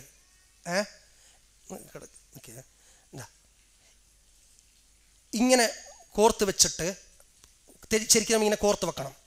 കോർത്ത് വെച്ചിട്ട് ഇനി ചരിക്കണം. വലത്തുനിന്ന് ഇടത്തോട്ട് ചെരിഞ്ഞു. നമുക്ക് ഈ അടിഭാഗം കിട്ടി. അടിഭാഗം കിട്ടുമ്പോൾ നേരത്തെ പറഞ്ഞ പോലെ സോപ്പ് താളി പോലെ ഉപയോഗിച്ചിട്ട് ശരിക്കും എന്താക്കാം? തേച്ച് കഴുകണം. മറ്റാൾ വെള്ളം ഒഴിക്കണം, ശരിക്കും വെള്ളം ഒഴിക്കണം.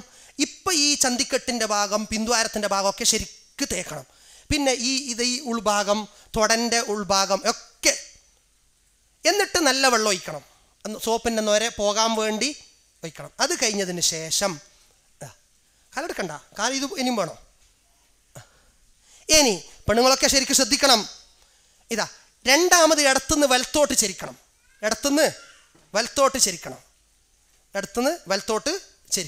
ചെരിഞ്ഞോ?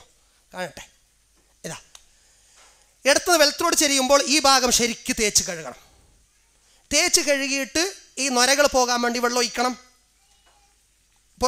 ഇതൊക്കെ നൊരക്കെ പോയതിന് ശേഷം നേരത്തെ പറഞ്ഞതുപോലെ തലയുടെ മൂർധാവ് മുതൽക്ക് ശരി മുഴുവനും വെള്ളമൊഴിക്കണം. വെള്ളമൊഴിക്കുമ്പോൾ അടിഭാഗത്തേക്കും എന്താക്കണം?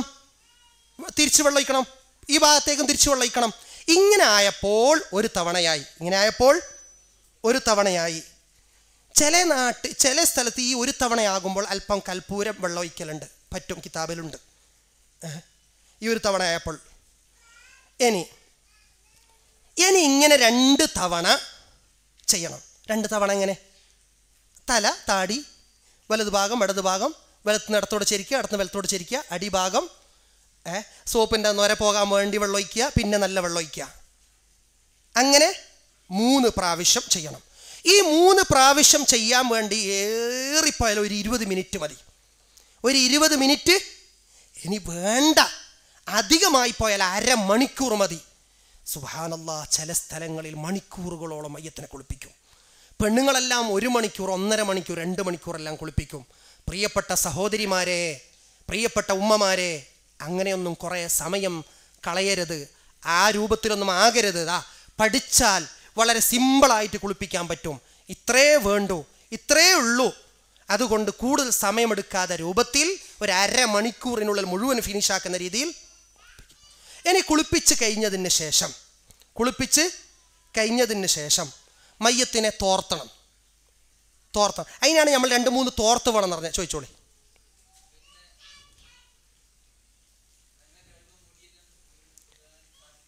അതെ, ഞാൻ നേരത്തെ പറഞ്ഞല്ലോ. കാണാത്തത് പോട്ടെ, ഇനി കാണാത്തത് കുളിപ്പിക്കുന്നവർ ഒന്നും കൂടി ശ്രദ്ധിക്കണം. കാണാത്ത പോട്ടെ എന്ന് പറഞ്ഞാൽ അങ്ങനെ പോട്ടെ എന്നല്ല, കാണാതെ പോയാൽ കുളിപ്പിക്കുമ്പോൾ ചില സ്ഥലത്ത് കുളിപ്പിച്ച റൂമിൽ കുറേ മുടികളെല്ലാം ഉണ്ടാകുന്നു. അതുണ്ടാകാൻ പാടില്ല, കുറ്റക്കാരായി പോകും. അത് കുളിപ്പിച്ചിട്ട് മുടിയെല്ലാം ഒന്ന് നോക്കണം, നോക്കിയിട്ട് കഴുകിയിട്ട് കഫൻ തുണിൻ്റെ ഉള്ളിൽ വെക്കണം. കാണാതെ പോട്ടെ എന്ന് പറഞ്ഞാൽ തീരെ കാണുന്നില്ല, നമുക്കറിയാം, ശ്രദ്ധിച്ചൊന്നും കിട്ടിയില്ല, അതാണ് ഞാൻ പറഞ്ഞത്. അത് മൂന്നാമത്തേൽ പറയാം. പിന്നെ 3 പ്രാവശ്യം കുളിപ്പിച്ചല്ലോ, മൂന്നാമത്തതിൽ കൽപ്പൂരം, അതൊക്കെ കഴിഞ്ഞിട്ട് നല്ലൊരു ബക്കറ്റിൽ അല്പം കൽപ്പൂരം ഇട്ടിട്ട് മൂർദാവ് മുതൽ ശരീരം മുഴുവനും കൽപ്പൂരത്തിൻ്റെ വെള്ളം ഒഴിക്കണം. അതിൽ പറഞ്ഞേ, അത് വെള്ളത്തിനേക്ക് തകയുറാകാൻ പാടില്ല എന്നൊക്കെ ഉണ്ട്. പിന്നെ എന്താണ്, ശരീരത്തിന് മുഴുവനും കർപ്പൂരത്തിൻ്റെ വെള്ളം. കർപ്പൂരം പേര് മാത്രമല്ല, വെളുപ്പൂരാണ് പേര്, കർപ്പൂരം സാധനം വെളുപ്പൂരാണ്. അത് കഴിഞ്ഞതിന് ശേഷമാണ് തോർത്തേണ്ടത്. ഇതാ ഒരു ശരിക്ക് തോർത്ത് എടുത്തിട്ട് തോർത്തുക. തോർത്തുമ്പോൾ ശ്രദ്ധിക്കേണ്ട ഒരു വിഷയമുണ്ട്. എന്താണ്? തോർത്തിയതിൻ്റെ ശേഷം അടിഭാഗവും തോർത്തുക.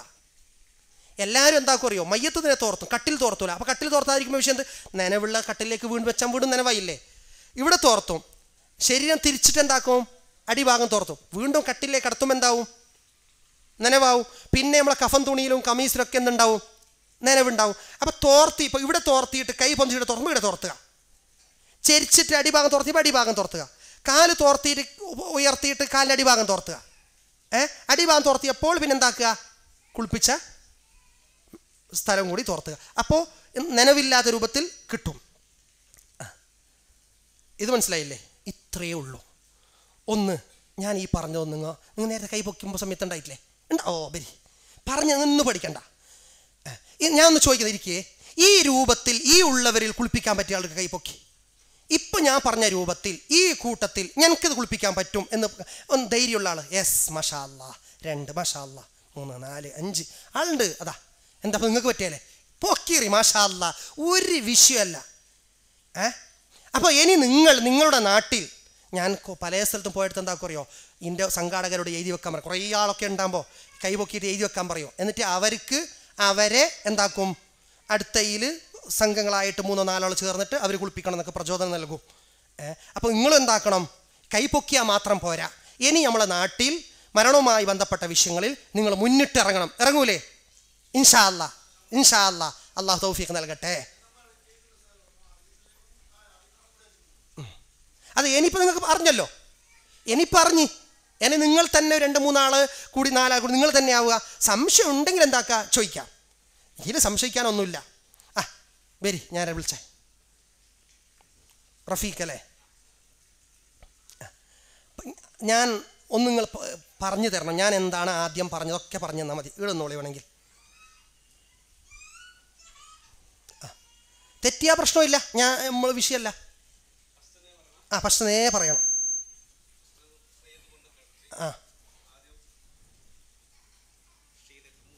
അല്ല, നിങ്ങൾ ഞാൻ വിളിക്കൂ.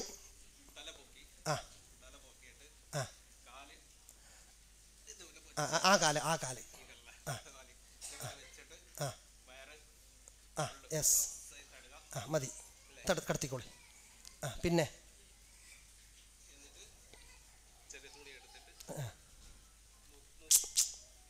കയ്യിൽ ശീല ചുറ്റിയിട്ട് മുന്തുവാരം പിന്തുവാരം എന്താക്കുക, മുന്തുവാരം തേച്ച് കഴുകി. നമ്മൾ കക്കൂസിൽ പോയാൽ നമ്മൾ മുന്തുവാരം കഴുകണമല്ലോ, അതന്നെ. തെറ്റി ഇപ്പം നിങ്ങൾക്ക് ആടെന്ന് പറയാനൊക്കെ ധൈര്യം ഉണ്ടാവും. ഞാൻ ഇപ്പോൾ ഇവിടെ വിളിക്കുമ്പോഴായിരിക്കും നിങ്ങളെ കഥ അറിയുന്നത്. അത്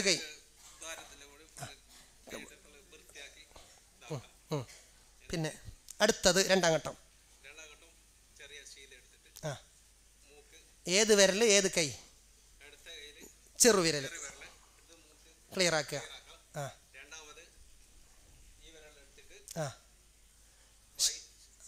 ശീല ചുറ്റണം, ശീല ചുറ്റിയിട്ട്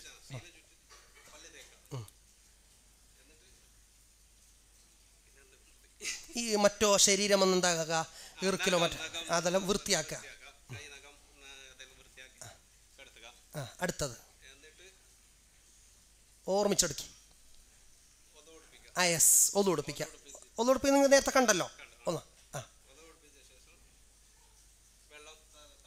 ഇനിയാണ് കുളി ആരംഭിക്കുന്നത്. വുളു എടുപ്പിക്കുമ്പോൾ മുങ്കൈ കഴുകുമ്പോൾ മയ്യത്തിന് വേണ്ടി വുളു എന്ന സുന്നത്തിനെ ഞാൻ വീട്ടുന്നു. മുഖം കഴുകുമ്പോൾ മയ്യത്തിന് വേണ്ടി വുളു എന്ന ഫർളിനെ ഞാൻ വീട്ടുന്നു. അത് വുളുവിൻ്റെ നിയത്താണ്. ഇനി കുളിൻ്റെ നിയത്ത്, കുളി എന്ന ഫർളിനെ ഞാൻ വീട്ടുന്നു. അല്ലെങ്കിൽ നിസ്കാരത്തെ ഹലാലാക്കാണ് മയ്യത്തിൻ്റെ കുളി എന്ന ഫർളിനെ ഞാൻ വീട്ടുന്നു. തല വെച്ചോളി. ആദ്യം പൊക്കണമെന്നില്ല, താഴെ വെക്കിങ്ങോ. എടുത്തേക്ക് വെള്ളം ഒഴിക്കുക അല്ല, അതാണ് മാഷ. തലയിലേക്കും താടിയിലേക്കും മാത്രം വെള്ളം ഒഴിക്കുക. യെസ്. സോപ്പ് ഇട്ടിട്ട് കഴുകി വെള്ളം ഒഴിച്ച് നൊരയൊക്കെ നീങ്ങിയ ശേഷം നല്ല വെള്ളം ഒഴിക്കുക. ഇനി അടുത്തത് തെറ്റിക്കോളൂ, അതൊക്കെ സർവ്വസാധാരണ. ഞാൻ നിങ്ങൾക്ക് ഇനി മറക്കാതിരിക്കാൻ വേണം. ഇനി നമ്മൾ നിർബന്ധമായ കുളിക്കുമ്പോൾ തല കഴിഞ്ഞാൽ വലത് ഭാഗത്തേക്ക്, അപ്പോൾ വെള്ളം ഒഴിക്കുക, തേച്ച് കഴുകുക, പിന്നെ തേച്ച് കഴുകുക. പിന്നെ എങ്ങനെ തിരിക്കണം പറഞ്ഞോളി. വലത്തുനിന്ന് ഇടത്തോട്ട്, വലത്തുനിന്ന് ഇടത്തോട്ട്, പിന്നെ വലത്തോട്ട്. യെസ്. പിന്നെ ഇങ്ങനെ ഇനി 2 പ്രാവശ്യം ചെയ്യണം. ഇത്രയേ ഉള്ളൂ. ഇപ്പം ധൈര്യമായില്ലേ? മാഷാ അല്ലാ.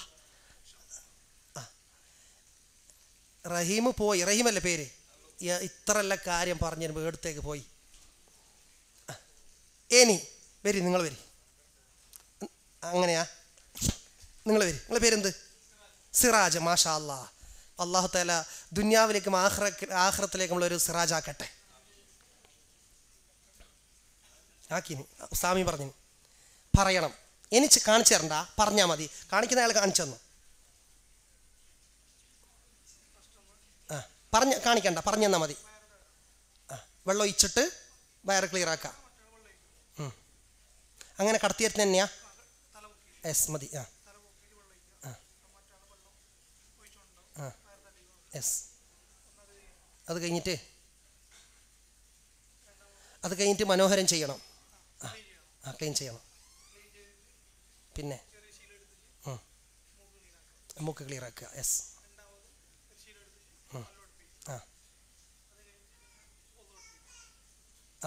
മറ്റു വൃത്തിയെല്ലാം ആക്കിയിട്ട് മുഖവും ഒന്നിച്ചിട്ട് നീയത്ത് വെച്ചിട്ട്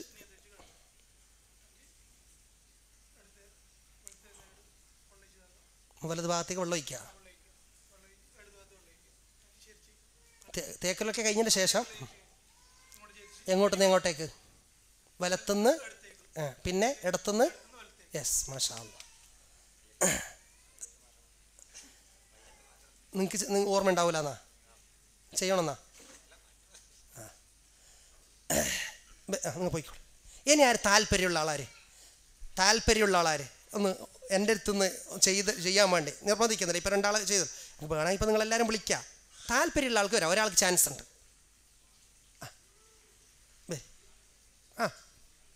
യെസ്, മാഷാ അല്ലാ. വരി. ഇതങ്ങനെ പഠിക്കലിങ്ങനല്ലേ അല്ലേ? ഇതൊന്നുമില്ല. പറയുമ്പോൾ തെറ്റിപ്പോ. ഞാൻ കുറേ പഠിച്ച് പറഞ്ഞ് ശീലിച്ചിട്ട് പറയാം. ഇപ്പം നിങ്ങളോട് പെട്ടെന്ന് പറയുമ്പോൾ നിങ്ങൾക്ക് തെറ്റുമോ? അത് വിഷയമല്ല. നിങ്ങളെ പേരെന്ത്? ബഷീർ. അള്ളാഹു തആല സന്തുഷ്ടനാക്കട്ടെ ദുനിയാവിലും ആഖിറത്തിലും. പറഞ്ഞാൽ മതി.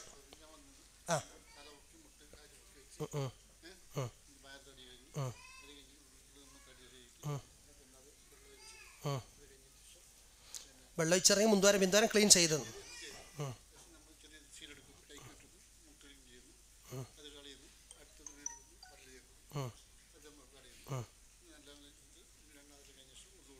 ഉളു ഉടുപ്പിക്കുന്നു. യെസ്.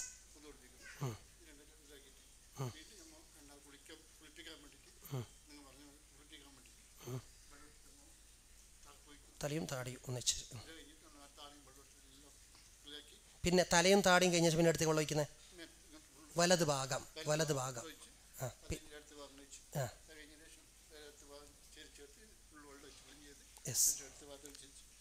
മാഷാ അല്ലാ. ഈ കുളി പൂർണ്ണമായ ശേഷം കുളിപ്പിച്ച ആളൊക്കെ എന്തുണ്ടറിയോ? നേരത്തെ പറഞ്ഞ ദുആ സുന്നത്തുണ്ട്. ഞാൻ ഒരു വട്ടം കൂടി ആവർത്തിക്കുന്നു സ്ത്രീകളെ മനസ്സിലാക്കാൻ വേണ്ടി. ഒരു വട്ടം കൂടി. എന്താണ്? ശരിക്കും ശ്രദ്ധിച്ചോളി. ഇപ്പോൾ നിങ്ങളെ മനസ്സിലാക്കാൻ ഓടിയില്ലേ? നിങ്ങളെ മനസ്സിലാക്കാൻ ഓടിയല്ലോ. കുളിപ്പിക്കുന്ന കിഴക്ക് പടിഞ്ഞാറ് കട്ടിലിട്ടതിന് ശേഷം ഇടത് ഭാഗത്ത് നിൽക്കുക. മയ്യത്തിൻ്റെ ഇത് വലത് ഭാഗം, ഇടത് ഭാഗമാണ്. ഇപ്പോൾ ഇത് ഖിബലല്ലെങ്കിലും ഇടത് ഭാഗം നിന്നിട്ട് ആദ്യം വെള്ളം ഒഴിച്ചിട്ട് വയറ് ചീറ്റുക. ശരി, മുഴുവനും വെള്ളം ഒഴിക്കണ്ട. പിന്നെ വയറ് ചീറ്റുക. വയറ് ചീറ്റിയിട്ട് ഒരു ശീലെടുത്തിട്ട് മുൻദ്വാരം പിൻദ്വാരം കഴുകിയതിന് ശേഷം എന്ത് ചെയ്തു? അത് കളയുക. പിന്നെ മൂക്ക് ക്ലീൻ ചെയ്യുക. പിന്നെ പല്ല് തേച്ച് കൊടുക്കുക.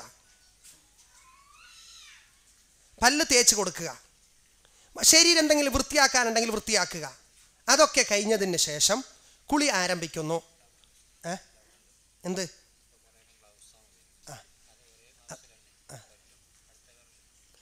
പിന്നെ ഉളുവെടുപ്പിക്കൽ കഴിഞ്ഞതിന് ശേഷം കുളി ആരംഭിക്കുന്നു.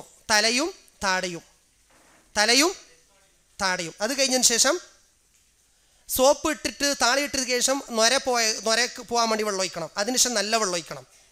പിന്നെ വലത് ഭാഗം ശരിക്ക് തേച്ച് നൊര പോകാൻ വേണ്ടി വെള്ളം ഒഴിച്ച്, ഇടത് ഭാഗം തേച്ച് സോപ്പ് താളിൽ ഉപയോഗിച്ച് നൊര പോകാൻ വേണ്ടി വെള്ളം ഒഴിച്ച്, വലത്തിന് ഇടത്തോട് ചെരിച്ച്, അതേപോലെ ഇടത്തിന് വലത്തോട് ചെരിച്ച്, പിന്നെ എല്ലാം നൊര മുഴുവനും പോയി ആയതിനു ശേഷം തല മുതൽ കാല് വരെ നല്ല വെള്ളം ഒഴിക്കുക. മനസ്സിലായില്ലേ? മതി. എനിക്ക് ഇത്രയേ ഉള്ളൂ മയ്യത്ത് കുളിപ്പിക്കുക. ഇനിയോട്ടൊക്കെ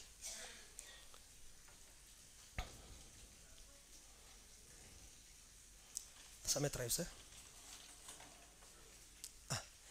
ഇനി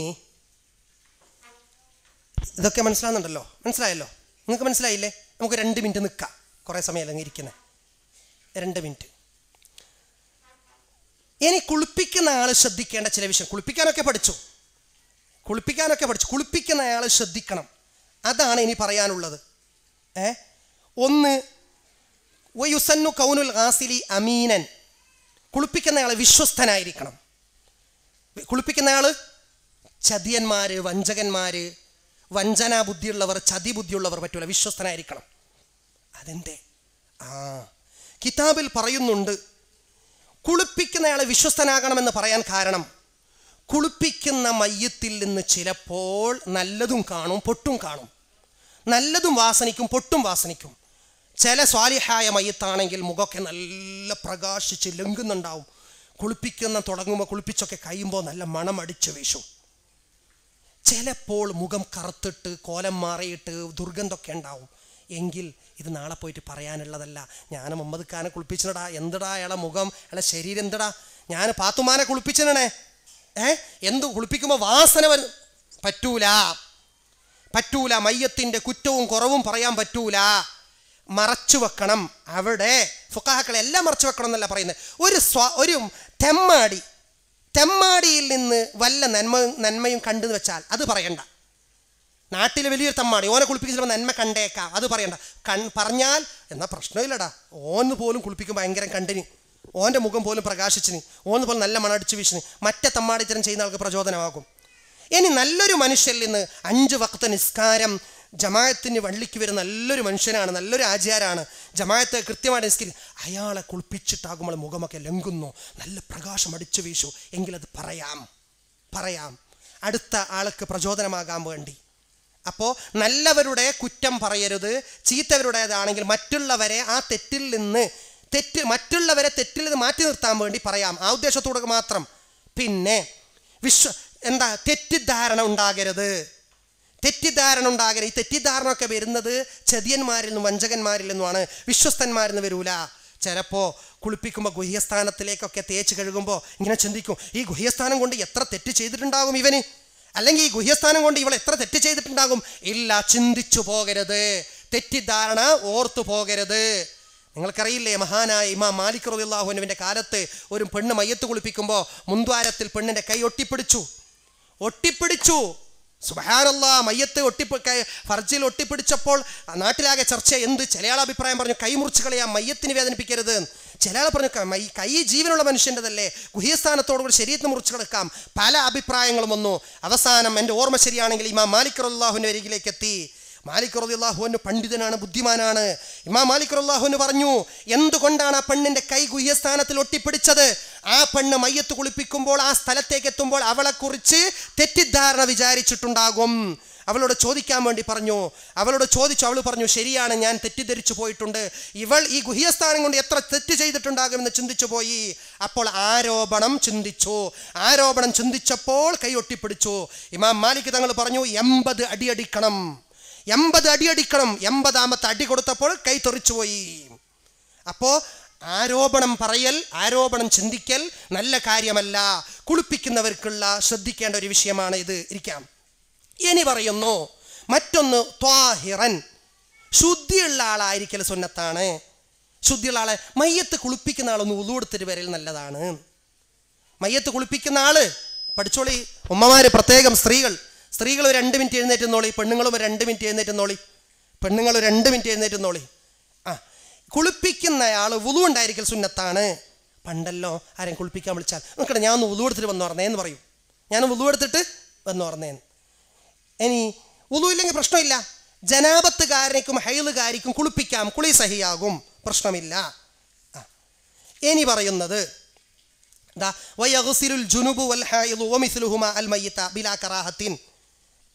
കറാഹത്തില്ല. ജനാബത്തുകാരനും ഹൈലുകാരിക്കെല്ലാം കുളിപ്പിക്കാം. നേരത്തെ ഞാൻ കുറേ ആളെ കുളിപ്പിക്കേണ്ട ആളെ പറഞ്ഞല്ലോ. അവർക്ക് ജനാബത്തുണ്ട് അല്ലെങ്കിൽ ഹൈലുണ്ട്, നിഫാസം, കുളിപ്പിക്കുന്നതിന് പ്രശ്നമൊന്നുമില്ല. ഇനി കുടുംബക്കാരനെ കുളിപ്പിക്കട്ടില്ല കാക്കരുത്. പഠിച്ച നമ്മൾ കുളിപ്പിക്കാൻ മുന്നിട്ട് നിൽക്കണം. നമുക്ക് കൂലി കിട്ടാൻ വേണ്ടി. ഇനി തയമ്മും ചെയ്യിപ്പെന്ന് ഞാൻ വിശദീകരിക്കും. തയമ്മും ചെയ്യുന്നത് ഒരു മയ്യത്തിനിക്ക് 3 ഘട്ടത്തിൽ തയമ്മും ആവശ്യമായി വരും. ഒന്ന് ഞാൻ നേരത്തെ പറഞ്ഞു, എന്താണ്? പൂർണ്ണമായ രൂപത്തിലും കുളിപ്പിക്കാൻ പറ്റാത്തതിനെ ചെറിയ രൂപത്തിൽ കുളിപ്പിക്കണം എന്ന് പറഞ്ഞല്ലോ. ചെറിയ രൂപത്തിലും കുളിപ്പിക്കാൻ പറ്റുന്നില്ലെങ്കിൽ തയമ്മും ചെയ്യിപ്പിക്കണം. ഒന്ന്. രണ്ടാമത്തെ, ചെറിയ ആൺകുട്ടികൾ, ഏത് ചേലാകർമ്മം സുന്നത്തിരുത്താത്ത ആൺകുട്ടികൾ, അല്ലേ വലിയ ആണ്, പുതിയ ഇസ്ലാമായത്ര സുന്നത്തിരുത്തിയിട്ടില്ലായിരുന്നു, അല്ലെങ്കിൽ ഏതോ സുന്നത്തിരുത്താത്തൊരു മനുഷ്യനുണ്ടായിരുന്നു, ചേലാകർമ്മം ചെയ്തിട്ടില്ല എങ്കിലും അതിൻ്റെ ഉള്ളിലേക്ക് വെള്ളം എത്തൂല.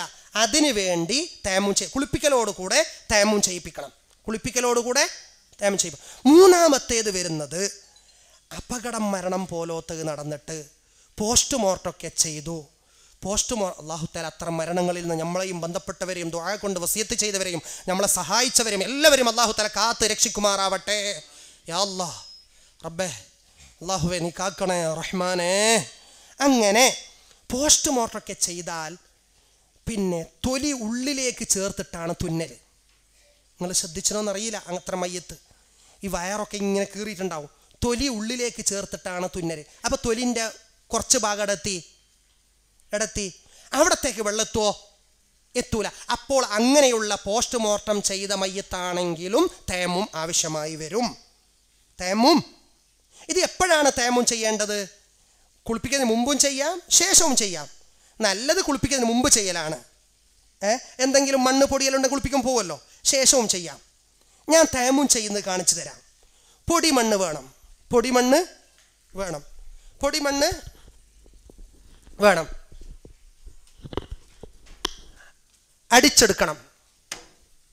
അടിച്ചെടുത്തിട്ട് ഇതാ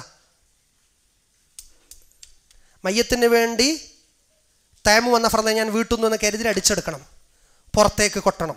ലഘുവായ മണ്ണ് മതി. ഈ മയ്യത്തിൻ്റെ മുഖം തടകി കൊടുക്കുക.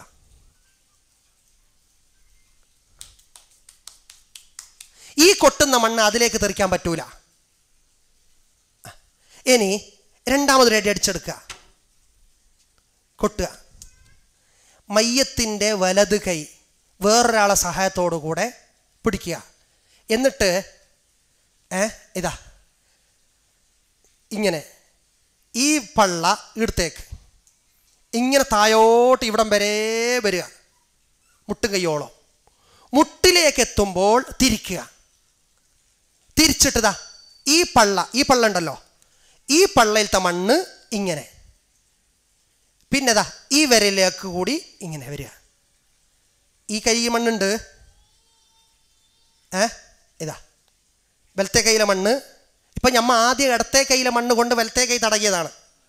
ഇടത്തെ കൈയിലെ മണ്ണ് കൊണ്ട് ഇതാ ഇങ്ങനെ വെച്ച് ഇവിടുന്ന് ഇങ്ങനെ വെച്ച് ഇതേ വിരലോട് കൂടെ ഇടത്തോളം കൊണ്ടുവരിക. ഇടത്തേക്ക് എത്തിയ ശേഷം തിരിക്കുക.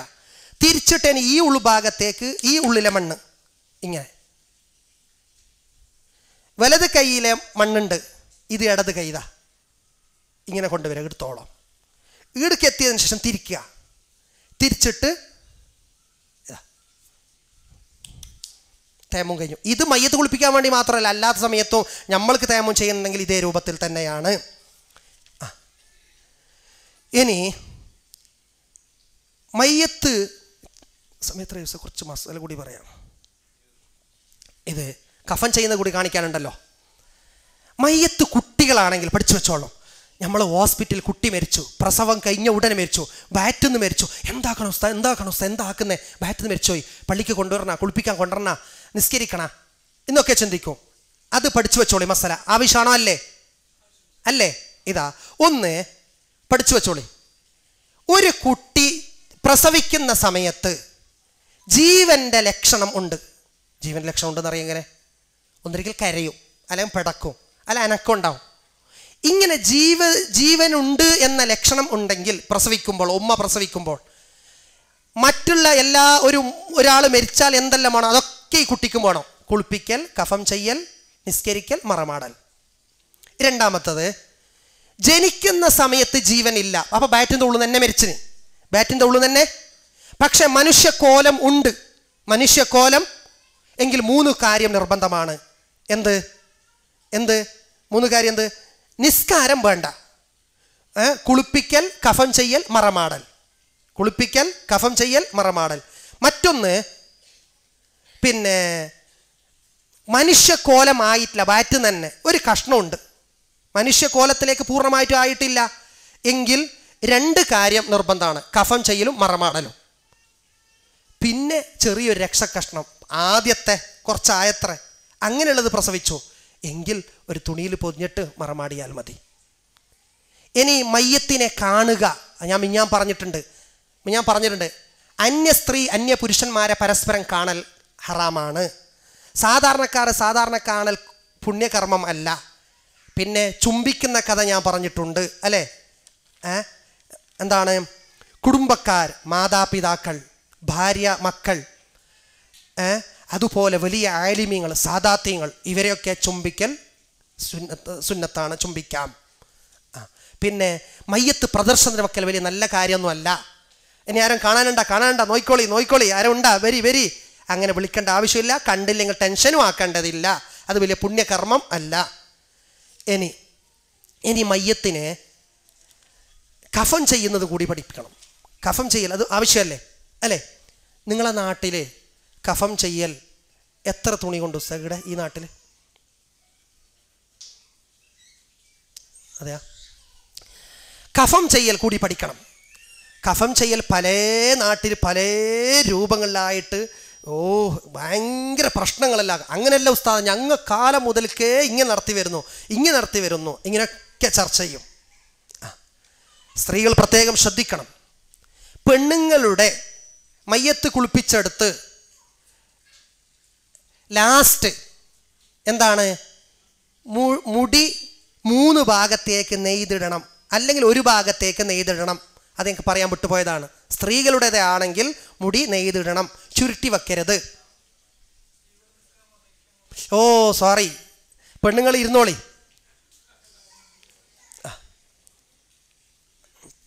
ഇനി കഫം ചെയ്യൽ ഏറ്റവും ചുരുക്കം പുരുഷനെയും സ്ത്രീയെയും ശരീരം മുഴുവനും മറക്കുന്ന ഒരു തുണി കിട്ടുന്നില്ലെങ്കിൽ വേറൊന്നുമില്ല, അത്രയേ ഉള്ളൂ എങ്കിൽ അഖല്ലുൽ കഫനി ഫിർ റജുലി വൽ മറതി സൗബുൻ യസ്തുറു ജമീഅൽ ബദനി, ശരീരം മുഴുവനും മറക്കുന്ന രൂപത്തിലുള്ള ഒരു വസ്ത്രം.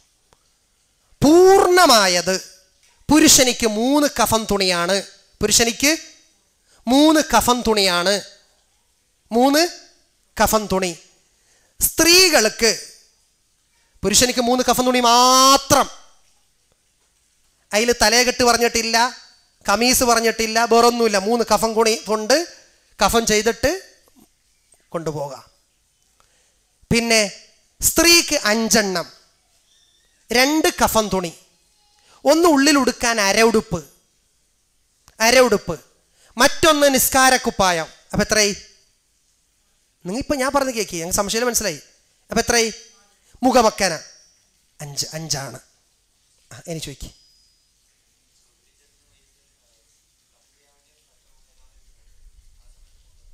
അതൊക്കെ ഞാൻ കാണിച്ചു തരാം. പിന്നെ കൊണ്ടുപോകണ്ടെങ്കിലല്ലേ. പിന്നെ നമ്മളെ നാട്ടിൽ, ഈ നാട്ടിൽ പുരുഷന്മാർക്ക് കമീസ് ധരിപ്പിക്കലില്ലേ? ഞാൻ വിചാരിച്ചു അത് ചോദിക്കുന്നതായിരിക്കും, യഥാർത്ഥം അത് ചോദിക്കുന്നതായിരിക്കും വിചാരിച്ച്. എന്നാൽ നബി സല്ലല്ലാഹു അലൈഹി വസല്ലമ തങ്ങളെ ഹബീബായ മുഹമ്മദുർ റസൂലുള്ളാഹ് മുത്തുനബിനെ 3 കഫൻ തുണി കൊണ്ടാണ് കഫൻ ചെയ്ത്, കമീസും തലകെട്ടൊന്നും ഇല്ല. പിന്നെ സഹാബത്ത് ചില മക്കളെ എന്തുണ്ട്, കമീസ് ധരിപ്പിച്ചിട്ടും തലകെട്ട് കെട്ടിപ്പിച്ചിട്ടും കഫൻ ചെയ്തിട്ടുണ്ട്. അതടിസ്ഥാനത്തിൽ ബാജൂരിയിലടക്കം ചില മസാലകളുണ്ട്. പുരുഷന്മാർക്ക് 5 ജായിസാണ്. ഈ 3 ഉൾപ്പെടെ, 3 കഫൻ തുണി ഉൾപ്പെടെ എന്ത്, ഒരു കമീസ്. അപ്പം എത്രയായി? തലകെട്ട് 5. ഇനി ചില നാട്ടിൽ പുരുഷന്മാർക്ക് അരഉടുപ്പ് ഉടുപ്പിക്കും. പിന്നെ 3 കഫൻ തുണിയും പിരിക്കും. അപ്പം 6 പോകും. അങ്ങനെ അരഉടുപ്പ് ഉടുപ്പിക്കുന്നെങ്കിൽ 2 പറ്റൂ അത്ര. നല്ലത് അരഉടുപ്പ് ഒഴിവാക്കിയിട്ട് നബിത്തങ്ങളുടെ 3 കഫൻ തുണിയിലല്ലേ കഫൻ ചെയ്തത്, ഈ കഫൻ തുണി 3ഉം കമീസും തലകെട്ടും ഉണ്ടാക്കുക ചെയ്യുക. അതാണ് രൂപം. ഇനി എന്താ ഒരാൾ വരി, എന്താ ഞാൻ കഫൻ തുണിയൊക്കെ പിരിക്കുന്നു. കഫൻ തുണിയിലേക്ക് ശ്രദ്ധിക്കാനാണ് പറയുന്നത്. ഇപ്പം എല്ലാവർക്കും താല്പര്യമായി. വാ ഉസ്താദ്, നേരത്തെ ആശങ്ക ഉണ്ടായിന്. ഞാൻ ഉസ്താദ് ഒരു കാര്യം പറഞ്ഞല്ലോ, 3 കഫൻ തുണി പിരിക്കണം. ഓരോ കഫൻ തുണിയിലേക്കും കൽപ്പൂരം, അത്തറ് പോലത്തെ വിതരണം. മേലെയുള്ള കഫൻ തുണിയിലേക്ക് മാത്രമല്ല, ഓരോ കഫൻ തുണിയിലേക്കും വിതരണം. ഇനി കുളിപ്പിച്ചതിന് ശേഷം തോർത്തല്ലേ മോള്, തോർത്ത് ഉണ്ടാക്കുമല്ലോ. തോർത്തിയതിന് ശേഷം ഈ ഒരു തുണി എക്സ്ട്രാ ഉണ്ടാവണം, നല്ലതാണ്. ഒരു തുണി എക്സ്ട്രാ ഉണ്ടാവൽ നല്ലതാണ്. എങ്ങനെ? ഈ നമ്മൾ കുളിപ്പിച്ച തുണി, മേലെ പിരിച്ച തുണി നനഞ്ഞിട്ടുണ്ടാവും. ഈ തുണി തലേന്ന് എടുത്തിട്ട് തല ശരിക്ക് തോർത്തിയിട്ട് ഇടത്തേക്ക് ഒരു തുണി ഇടുക. എന്നിട്ട് ഈ തുണി കുറച്ച് എന്താക്കുക, വലിച്ചിട്ട് ശരിക്കും തോർത്തുക. തോർത്തും പോലെ ഈ തുണിനെ വലിച്ചുകൊണ്ട് വരാം. ഇനി ഈ നമ്മളെ കുളിപ്പിക്കുമ്പോൾ മേലെ വെച്ച ഇതിനെ കുറച്ച് നീക്കിയിട്ട് തോർത്തുക. ഈ തോർത്തും പോലെ ഈ തുണി ഇങ്ങനെ വലിച്ചുകൊണ്ട് വരിക, ആ തുണി വലിച്ചെടുക്കുക. അപ്പം നനഞ്ഞ തുണി പോയി, മേലെ ഒരു തുണി വന്നു. മേലൊരു തുണി തന്നെയാണെന്നില്ല, തോർത്തോ വലിയതെന്തോ ആവാം. അത് തോർത്തിയിലെടുക്കും തോറും ഇത് വലിച്ചോണ്ട് വരണം. അപ്പം അത് കാലിൻ്റെ ഭാഗത്ത് നിന്ന് നീക്കിയെടുക്കുമ്പോൾ ഇത് കാലിൻ്റെ ഭാഗത്തേക്ക് എത്തി. ഇനി എന്ത് ചെയ്യണം എന്ന് പറഞ്ഞെങ്കിൽ, അടിമുണ്ട് കെട്ടൽ ഒരു പരിപാടിയുണ്ട്. അടിമുണ്ട് കെട്ടൽ, അതായിരിക്കും ചോദിച്ചത് അല്ലേ? അടിമുണ്ട് കെട്ടൽ ഒരു പരിപാടിയുണ്ട്. ഇതാ അടിമുണ്ട് എന്ന് പറഞ്ഞാൽ നമ്മൾ വസ്ത്രത്തിനെ എണ്ണത്തിൽ കൂട്ടുന്നില്ല. പട 5ഉം 3 പറഞ്ഞില്ലേ, ആ വസ്ത്രത്തിന് എണ്ണത്തിൽ കൂട്ടുന്നില്ല. അടിമുണ്ട് അടിയിൽ കെട്ടാൻ ഇതാ ഇങ്ങനെ 2 ഭാഗം കീറിയിട്ട് ഒരു മുണ്ടുണ്ടാക്കുക. അത് ആ അടിമുണ്ട്, നമ്മൾ അടിമുണ്ട് ട്രൗസർ ധരിക്കുന്നുണ്ടല്ലോ, അതിന് പകരം ഉപയോഗിക്കാനുള്ളതാണ്. വലിയ നീളത്തിൽ മുന്തുവാരവും പിന്തുവാരവും മറക്കുന്ന രൂപത്തിലുള്ള പരുത്തി എടുക്കുക. പരുത്തിയിലേക്കെല്ലാം അത്തറ് പൂശലും കൽപ്പൂരം ഇടലൊക്കെ സുന്നത്തുണ്ട്. പിന്നെ നീളത്തിലുള്ള പരുത്തി കൊണ്ട് മുന്തുവാരം പിന്തുവാരം വെക്കുക. എന്നിട്ട് ഈ തുണിശീല ചന്തിൻ്റെ അടിയിലേക്ക് വെക്കുക. വെച്ചിട്ട് ഒരു ഭാഗം ഇങ്ങനെ എടുക്കുക, മറ്റത് കാലിൻ്റെ ഇടയിലെ കൂടിയിട്ട് ഇങ്ങനെ എടുക്കുക. ഈ രണ്ട് ഇത് അടിയിൽ പിരിച്ചിട്ടുണ്ടാവും, ചന്തിക്കെട്ടിലെ കൂടിയിട്ട് വലിച്ച് കെട്ടുക. ശരിക്കും കെട്ടണം. മനസ്സിലായല്ലോ? ഇത് മനസ്സിലായില്ലേ? ഇനി ഉടുപ്പിക്കാം. ഉടുപ്പിക്കാം. പെണ്ണുങ്ങൾക്കൊക്കെ പഠിക്കാനുള്ളതാണ് ഇപ്പോൾ പറഞ്ഞു തന്നത്. പെണ്ണുങ്ങൾക്കൊക്കെ പഠിക്കാനുള്ളതാണ് ഇത് കെട്ടുന്ന രൂപം പറഞ്ഞു തന്നത്. മുൻദ്വാരം പിൻദ്വാരത്തിലേക്ക് വലിയ നീളത്തിലുള്ള പഞ്ഞ് വെച്ചിട്ട് പഞ്ഞിയിലേക്ക് അത്തറും കൽപ്പൂരൊക്കെ പുരട്ടിയിട്ട് വെക്കണം. ഇത് ആദ്യം പിരിക്കണം. പിരിച്ചിട്ട് ഈ സെൻറ്റർ ചന്തിക്കെട്ടിലേക്ക് വരണം. ഇത് കാലിൻ്റെ ഉൾഭാഗത്തിലൂടെ എടുക്കണം. ഇത് ഈ രണ്ട് നടുവിൻ്റെ ഭാഗത്തിലൂടെ കൊണ്ടുവരണം. എന്നിട്ട് ഈ വള്ളി കൊണ്ട് കെട്ടണം. ഇനി ഉടുപ്പ് ഉടുപ്പിക്കണം. ഈ മയ്യത്ത് ജീവനില്ലാതിരിക്കുമ്പോൾ ഞമ്മ വിചാരിച്ച പോലെ ഒന്നും നടക്കേല. കുടിപ്പിക്കാനും ഈ ഡ്രസ്സ് ഇടാനൊന്നും. അപ്പം അതിന് എളുപ്പ വഴി എല്ലാം പ്രാക്ടിക്കലാണ്. ഉടുപ്പ് ഉടുപ്പിക്കുന്നത് എളുപ്പത്തിൽ ഞാൻ കാണിച്ചു തരാം. ഇതാ ഉടുപ്പിക്കുന്നത് കണ്ടില്ലേ? ഇങ്ങനെ എന്താക്കുക, ഇതാ ഇങ്ങനെ പിടിക്കുക. തുണീനെ ഇങ്ങനെ പിടിക്കുക. സ്ത്രീകൾക്ക് സ്ക്രീനിൽ കാണുന്നുണ്ടാവുമല്ലോ. ഇതാ ഉടുപ്പ് ഇങ്ങനെ പിടിക്കുക. എന്നിട്ട് മയ്യത്തിനെ ഒരാൾ പൊന്തിച്ചു പിടിക്കൂലേ? ഇതാ ഇങ്ങനെ വെച്ചു കൊടുക്കുക.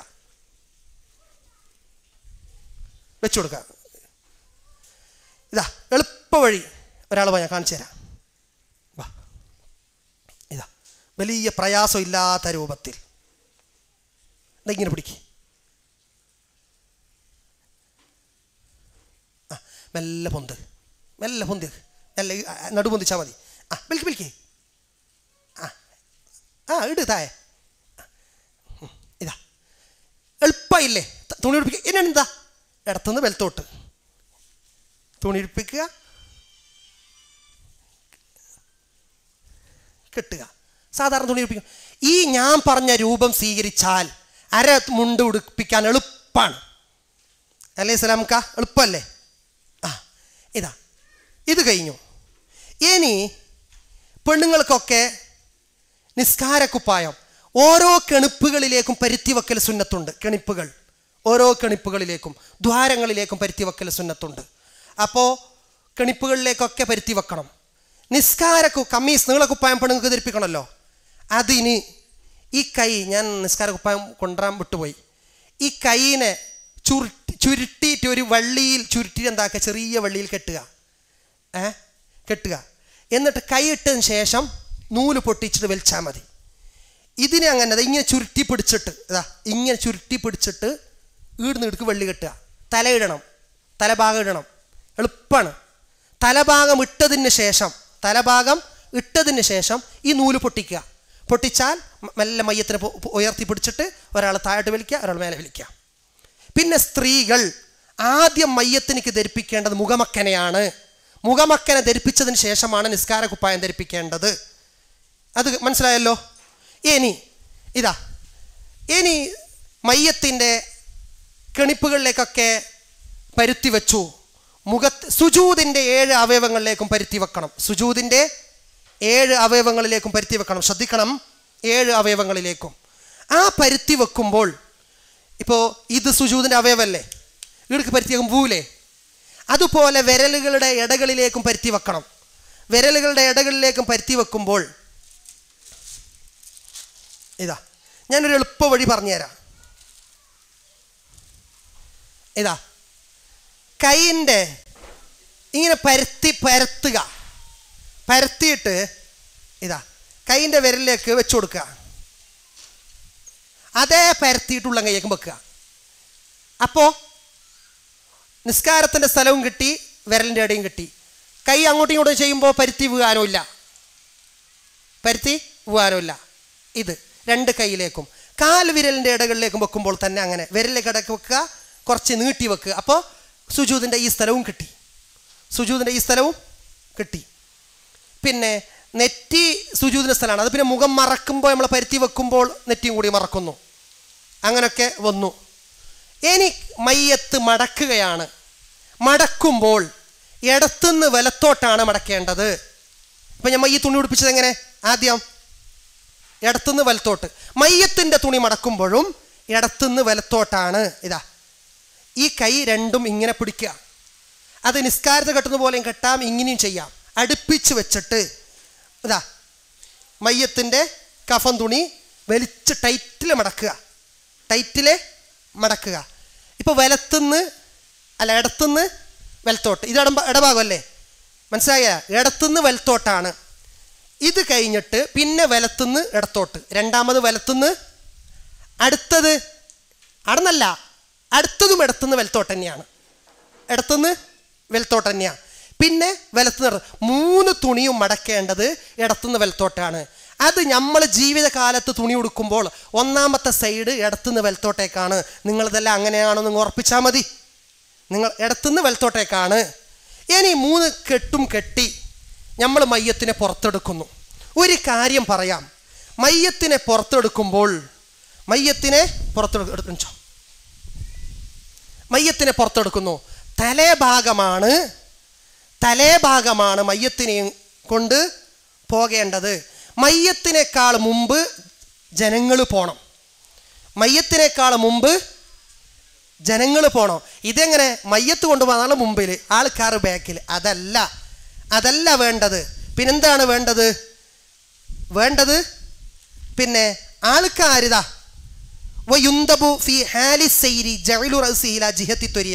തലന്റെ ഭാഗം മുന്നിലാക്കിയിട്ട് കൊണ്ടുപോകണം. വൽ മഷിയു അമാമഹ, മുമ്പിലാണ് നടക്കേണ്ടത്. ബി ഖുർബിയ, കുറേ മുമ്പിലും അല്ല,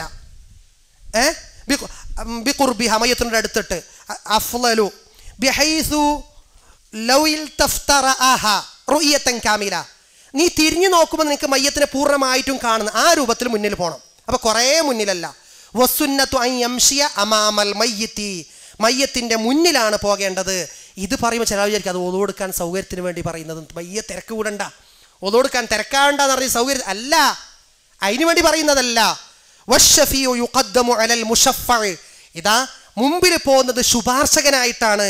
പടച്ച റബ്ബേ ഇതാ ബേക്കിൽ ഇന്നാലിന്നയാൾ വരുന്നു, അല്ലാഹ് ജീവിതത്തിൽ ഒരുപാട് തെറ്റുകുറ്റം വന്നു പോയിട്ടുണ്ടാകും, നീ മാപ്പ് ചെയ്തു കൊടുക്കണം, നീ ശുപാർശ ചെയ്യണം എന്നൊക്കെ കരുതുന്ന രൂപത്തിലാണ് ഒരു ശുപാർശകൻ.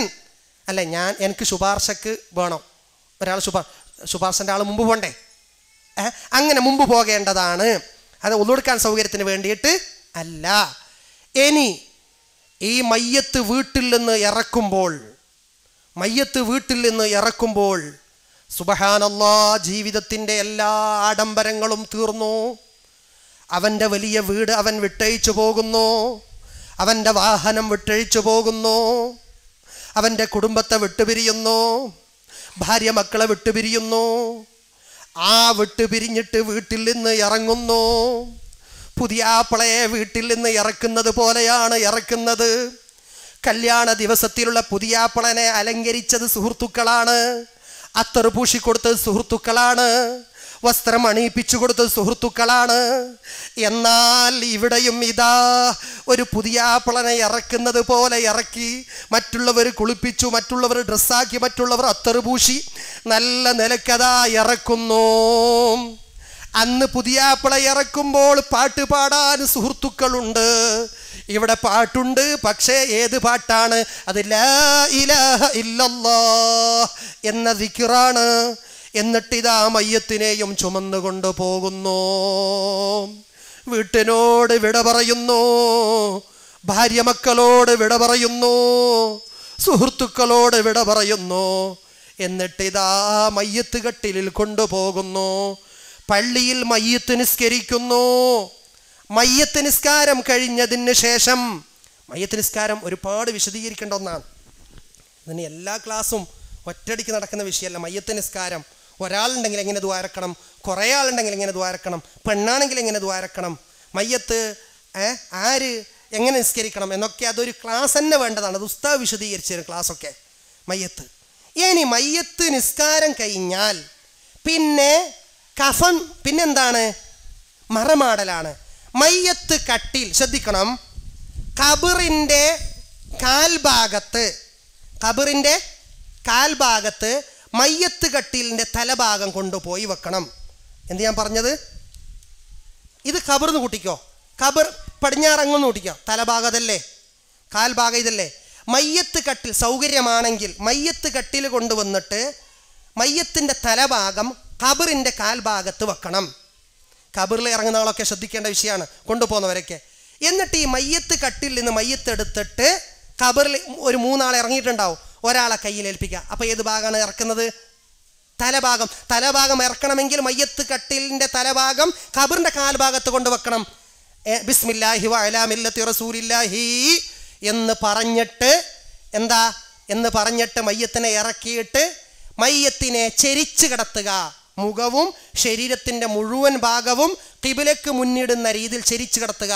അത് വേണമെങ്കിൽ ഖബറിൻ്റെ ഭിത്തിയിലേക്ക് മെല്ലെ ചാരിയിട്ട് തലഭാഗം മെല്ലെ വളച്ചിട്ട് നടു ഒന്ന് ചെരിച്ച് കൊടുത്തിട്ട് ഖബറിൻ്റെ ഭിത്തിയിലേക്ക് വെച്ചിട്ട് കിടത്താം. അപ്പോൾ ശരീരത്തിൻ്റെ ഭാഗം ഖിബിലയിലേക്ക് കിട്ടും. ഈ ഖിബിലയിലേക്ക് ചെരിച്ച് കിടത്തൽ നിർബന്ധമാണ്.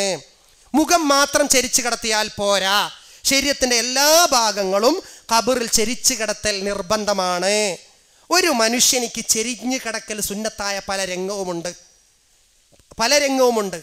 അതിൽ സുന്നത്തായ അതിൽ നിർബന്ധമുള്ള ഒരു രംഗമാണ് മയ്യത്ത് ഖബറിൽ കടത്തൽ നിർബന്ധമാണ്. ബാക്കി മുഴുവനും സുന്നത്താണ്. ഒന്ന്, സ്വബിഹിൻ്റെ സുന്നത്ത് നിസ്കാരം കഴിഞ്ഞിട്ട് ഫർദ് നിസ്കാരത്തിനിടയിൽ ഖബറിൽ കിടക്കുന്നത് പോലെ ചെരിഞ്ഞ് കിടക്കൽ സുന്നത്തുണ്ട്. ഞാൻ നേരത്തെ പറഞ്ഞു മിഞ്ഞാന്നത്തെ ക്ലാസ്സിൽ, രോഗിയായാൽ ചെരിഞ്ഞ് കിടത്തണം ഖബറിലേക്ക് മുഖം. പിന്നെ മരിച്ചാൽ ചെരിച്ച് കിടത്തണം പറഞ്ഞിട്ടുണ്ട്, ഓർമ്മയുണ്ടല്ലോ. പിന്നെ അതൊക്കെ സുന്നത്തിൻ്റെ രംഗമാണ്. ഇത് നിർബന്ധമായ ഘട്ടമാണ്. അതേപോലെ രാത്രി കിടന്നുറങ്ങുമ്പോഴും ഈ രൂപത്തിലാണ് ചെരിഞ്ഞ് വലതു ഭാഗം ഖിബ്ലൻ്റെ ഭാഗത്തേക്കാക്കി ചെരിഞ്ഞ് കിടക്കലാണ് സുന്നത്ത്. ഇങ്ങനെ 4 സുന്നത്തിൻ്റെ രംഗവും ഒരു നിർബന്ധ രംഗവുമുണ്ട്. ഇനി ഞാൻ എൻ്റെ പ്രിയപ്പെട്ടവരോട് പറയട്ടെ, ഇതൊക്കെ ഒരാൾ മരിച്ചാൽ നമുക്ക് ചെയ്യാനുള്ള കടപ്പാടുകളാണ്. ഈ കടപ്പാടുകൾ ഏറ്റവും വലിയ പ്രധാനപ്പെട്ട കടപ്പാടുകളാണ്. ഇനി ഞാൻ മയ്യത്ത് കുളിപ്പിക്കുന്നവർ, ഇപ്പൊക്കെ എല്ലാവരും പെണ്ണുങ്ങൾ തന്നെ, സ്ത്രീകൾ, ഇപ്പം നിങ്ങൾ മയ്യത്ത് കുളിപ്പിക്കാൻ എങ്ങനെ കണ്ടു? വളരെ ഈസിയാണ്. നിങ്ങൾ ഇനി സ്ത്രീകൾ ആരെങ്കിലും മരിച്ചെന്ന് കേട്ടാൽ നിങ്ങൾ മുന്നിട്ട് ഇറങ്ങണം, നിങ്ങൾ കുളിപ്പിക്കാൻ ഒരുങ്ങി നിൽക്കണം, നിങ്ങൾ തയ്യാറായി നിൽക്കണം. ഇനി വേറെ അപ്പുറത്ത് വേറെ നാട്ടിൽ നിന്ന് വിളിക്കുക, അവള് വരട്ടെ ഇവള് വരട്ടെ എന്ന രീതിയിലാകരുത്. ഈ പഠിച്ച നിങ്ങൾ ഇനി നിങ്ങളുടെ കുടുംബത്തിലോ നാട്ടിലോ മരണം സംഭവിച്ചാൽ സ്ത്രീകളുടെ കാര്യത്തിൽ നിങ്ങൾ മുന്നിട്ട് നിൽക്കണം. അല്ലാഹു തആല തൗഫീഖ് നൽകട്ടെ, ആമീൻ. എന്നാൽ ഞാൻ ഇനി എൻ്റെ പ്രിയപ്പെട്ടവരോട് ഒരു വിഷയം കൂടി സൂചിപ്പിച്ച് നിർത്തുകയാണ്. മരിച്ച വീട്ടിലേക്ക് തഅസിയത്തിന് പോകൽ വളരെ സുന്നത്തായ ഒരു കാര്യമാണ്. കണ്ണോക്കിന് പോകൽ വളരെ സുന്നത്തായ ഒരു കാര്യമാണ്. വളരെ സുന്നത്തായ, ചില്ലറ പ്രതിഫലമല്ല, വലിയ പ്രതിഫലമാണ് അള്ളാഹു തരുന്നത്. നമുക്ക് എവിടെ പോവാൻ സമയം? മരിച്ച പോരയിലേക്ക് പോകാൻ എവിടെ സമയം? അത് കുടുംബക്കാരനൊന്നുമല്ല, സുന്നിയായ മുസ്ലിമായ ആര് മരിച്ചാലും അവൻ്റെ ജനാസയിൽ പങ്കെടുക്കൽ, ജനാസ നിസ്കാരത്തിൽ പങ്കെടുക്കൽ, തഅസിയത്തിന് പോകൽ, വീട്ടിൽ പോകൽ വളരെ പ്രധാനപ്പെട്ട സുന്നത്താണ്. ഇവിടെയും മനുഷ്യന്മാർ പല തട്ടിലാണ്. പല തട്ടിലാണ്. എങ്ങനെ അറിയോ? ചില ആൾ പോയിട്ട് മയ്യത്ത് നോക്കിയിട്ട് വരും, ഒരു ഫാത്തിഹ യാസീൻ ഓതൂല, ഒരു വിഭാഗമായി ആയില്ലേ? എന്തേ സംശയമുണ്ടോ? ചില ആൾ അങ്ങനെയുണ്ട്. മറ്റു ചിലയാളെ പോയിട്ടൊരു ഫാത്തിഹ അല്ലെങ്കിൽ യാസീനെ ഓതിയിട്ട് ദ്വാരന്നിട്ട് വരും. പിന്നെ ആളെ പോയിട്ട് അതൊക്കെ ഓതിയിട്ട് മയ്യത്ത് എടുക്കുന്നത് വരെ നിൽക്കും. എടുക്കാനാകുമ്പോൾ വരും, എനിക്ക് കുറേ നേരം കാക്കണം എന്ന് പറഞ്ഞിട്ട്. എത്ര വിഭാഗമായി? പിന്നൊരു വിഭാഗം പോയി ഇതൊക്കെ ചെയ്ത് മയ്യത്ത് എടുത്ത് കുളിപ്പിച്ച് പള്ളിക്കൊണ്ട് പോകും, വീട്ടിൽ ഒന്നിച്ചു പോകും. എന്നിട്ട് മയ്യത്ത് നിസ്കാരത്തിൽ കൂടും. ഇപ്പം എത്ര വിഭാഗമായി? അതും കഴിഞ്ഞിട്ട് മയ്യത്ത് നിസ്കാരം കഴിഞ്ഞാൽ പാട് മുങ്ങും. മനുഷ്യന്മാർക്ക് തിരക്കാണ്. പിന്നൊരു വിഭാഗം ഒക്കെ കഴിഞ്ഞ് മയ്യത്ത് നിസ്കാരം കഴിഞ്ഞിട്ട് മയ്യത്തിനെ ഖബർസ്ഥാനിലേക്ക് കൊണ്ടുപോകുമ്പോൾ മയ്യത്തിൻ്റെ കൂടെ പോകും. പോയിട്ട് മണ്ണ് വാരി ഇട്ടിട്ട് മുങ്ങും. ഇപ്പം എത്ര വിഭാഗമായി? ഇനിയൊരു വിഭാഗം എങ്ങനെ? എല്ലാം പോയി മണ്ണ് വാരിയിട്ട് ഇല്ല, പിന്നെ മണ്ണ് കൊത്തിയിട്ട് എല്ലാം കഴിഞ്ഞ് തസ്ബീത്ത് കഴിഞ്ഞ് തൽഖീന് കഴിഞ്ഞ് തസ്ബീത്ത് കഴിഞ്ഞ് ദുആ കഴിഞ്ഞ് എല്ലാം കഴിഞ്ഞതിന് ശേഷം പിരിയും. ഇങ്ങനെ ഉണ്ടോ? ഇല്ലേ? എന്നാൽ ഇത് ഞാനിങ്ങനെ ഗഡുക്കളായി പറഞ്ഞത് നമ്മുടെ അവസ്ഥയാണ്, തിരക്കാണ്. സുബ്ഹാനല്ലാഹ്, വളരെ പ്രതിഫലമുള്ള വലിയ കൂലിയുള്ളൊരു വിഷയമാണ് ജനാസയെ അനുഗമിക്കൽ. സിമ്പിൾ കൂലിയല്ല. അതുകൊണ്ട് എൻ്റെ പ്രിയപ്പെട്ട മുഅ്മിനീങ്ങളോട് പറയുന്നു, നാം പെട്ടെന്നൊരു വീട്ടിൽ പോയി മയ്യത്ത് ഖുർആനോദി വരുന്നതിന് പകരം മയ്യത്ത് ദഫൻ ചെയ്യുന്നത് വരെ, പൂർണ്ണമായിട്ടും മറമാടുന്നവരെ പുരുഷന്മാർ അതിൽ അനുഗമിക്കണം. എന്തേ നിങ്ങൾക്കറിയുമോ?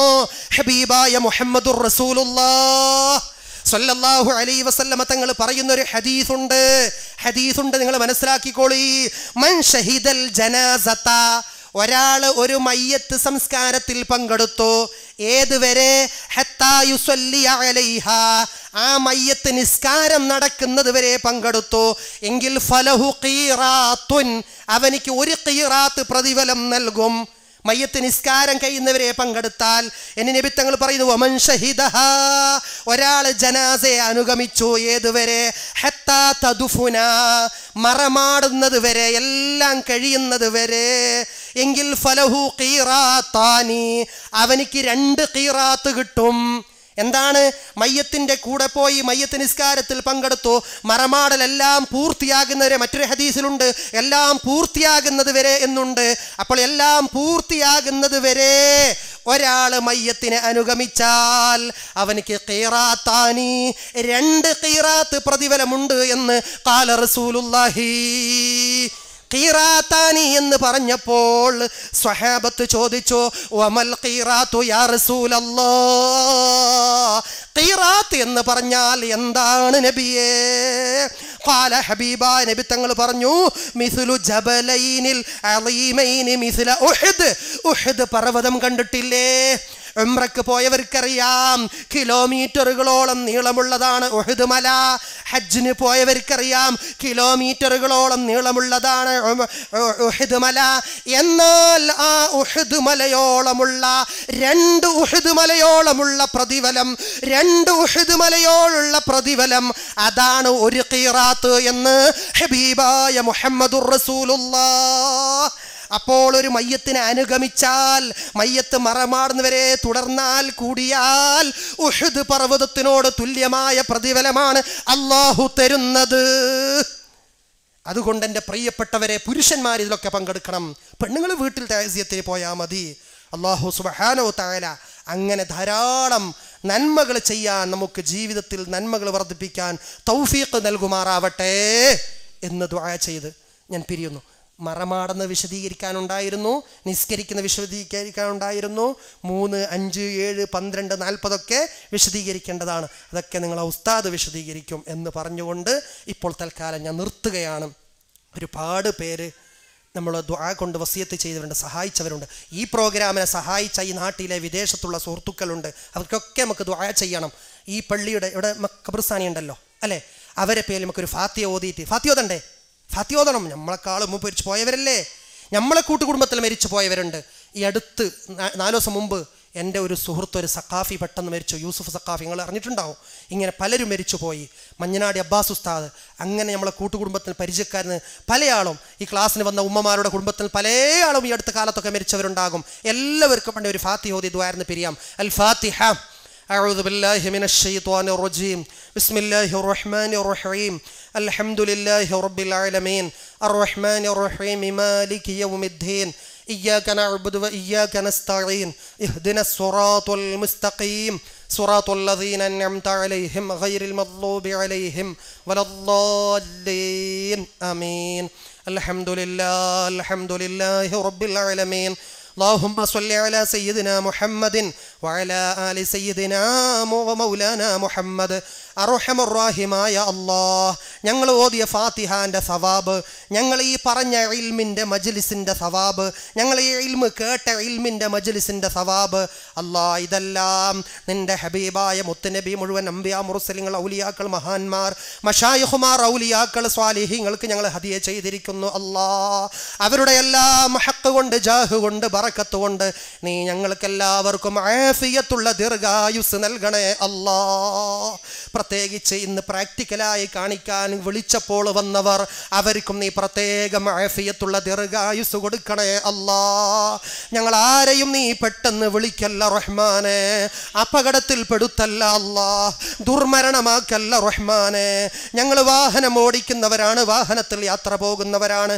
വിദേശത്തുള്ളവർ, നാട്ടിലുള്ള ഞങ്ങളെ സുഹൃത്തുക്കൾ, ഞങ്ങളെ സഹായിച്ചവർ, ഈ സംരംഭത്തെ സഹായിച്ചവർ പലരും വിദേശത്തും നാട്ടിലും വാഹനം ഓടിക്കുന്നവരുണ്ട് അല്ലാ.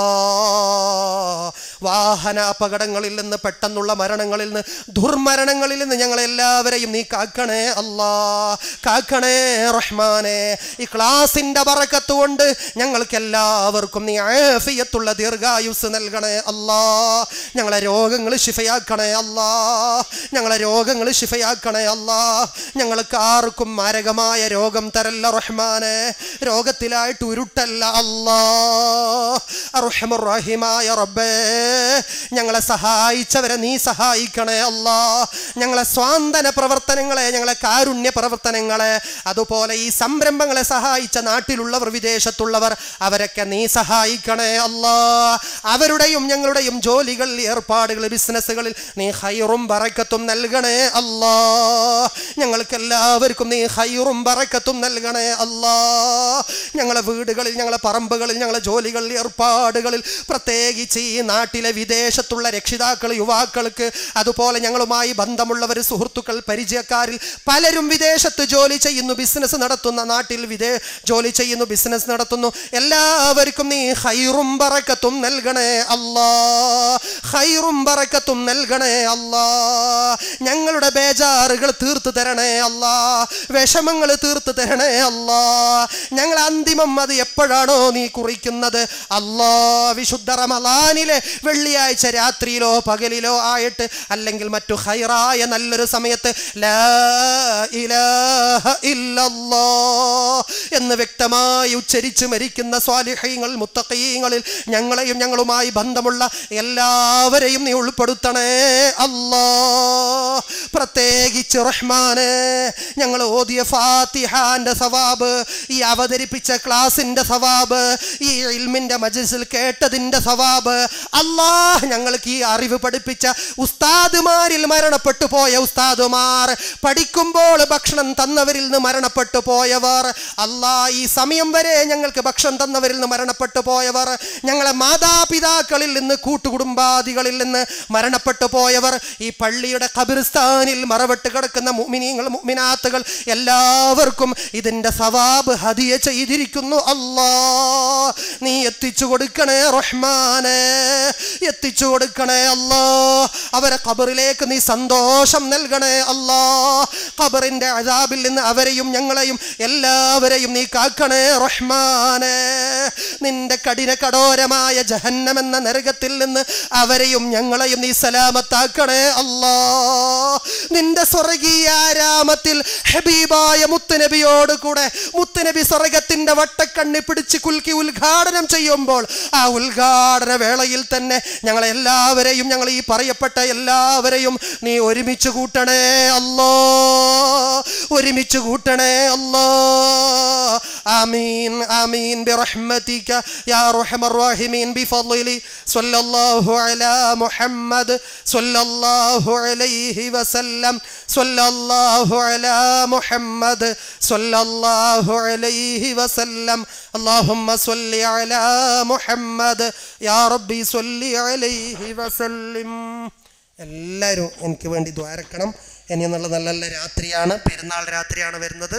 ദ്വാരക്കണം ഇൻഷാ അല്ലാഹ്. നിങ്ങൾക്കും ഞാൻ ദ്വാരക്കും. അസ്സലാമു അലൈക്കും വറഹ്മത്തുള്ളാഹി. മാഷാ അല്ലാഹ്, നമ്മുടെ പരിപാടി സമാപിക്കുകയാണ്. ഇതുവരെ നമുക്ക് വളരെ ആവേശകരമായ നിലക്ക് ക്ലാസ് അവതരിപ്പിച്ച ബഹുമാനപ്പെട്ട ഉസ്താദുകൾക്കും ഈ ക്ലാസ് നമുക്ക് വളരെ ഭംഗിയായ നിലക്ക് പങ്കെടുത്ത സ്ത്രീകൾക്കും പുരുഷന്മാർക്കും ഒറ്റ വാക്കിൽ നന്ദി അറിയിക്കുന്നു. അല്ലാഹു തആല എല്ലാവർക്കും അർഹമായ പ്രതിഫലം നൽകട്ടെ എന്ന ദുആയോടെ സ്വല്ലല്ലാഹു അലാ മുഹമ്മദ് സ്വല്ലല്ലാഹു അലൈഹി വസല്ലം സ്വല്ലല്ലാഹു അലാ മുഹമ്മദ് സ്വല്ലല്ലാഹു അലൈഹി വസല്ലം. അല്ലാഹുമ്മ സ്വല്ലി അലാ മുഹമ്മദ് യാ റബ്ബി സ്വല്ലി അലൈഹി വസല്ലം. അസ്സലാമു അലൈക്കും വറഹ്മത്തുള്ളാഹി.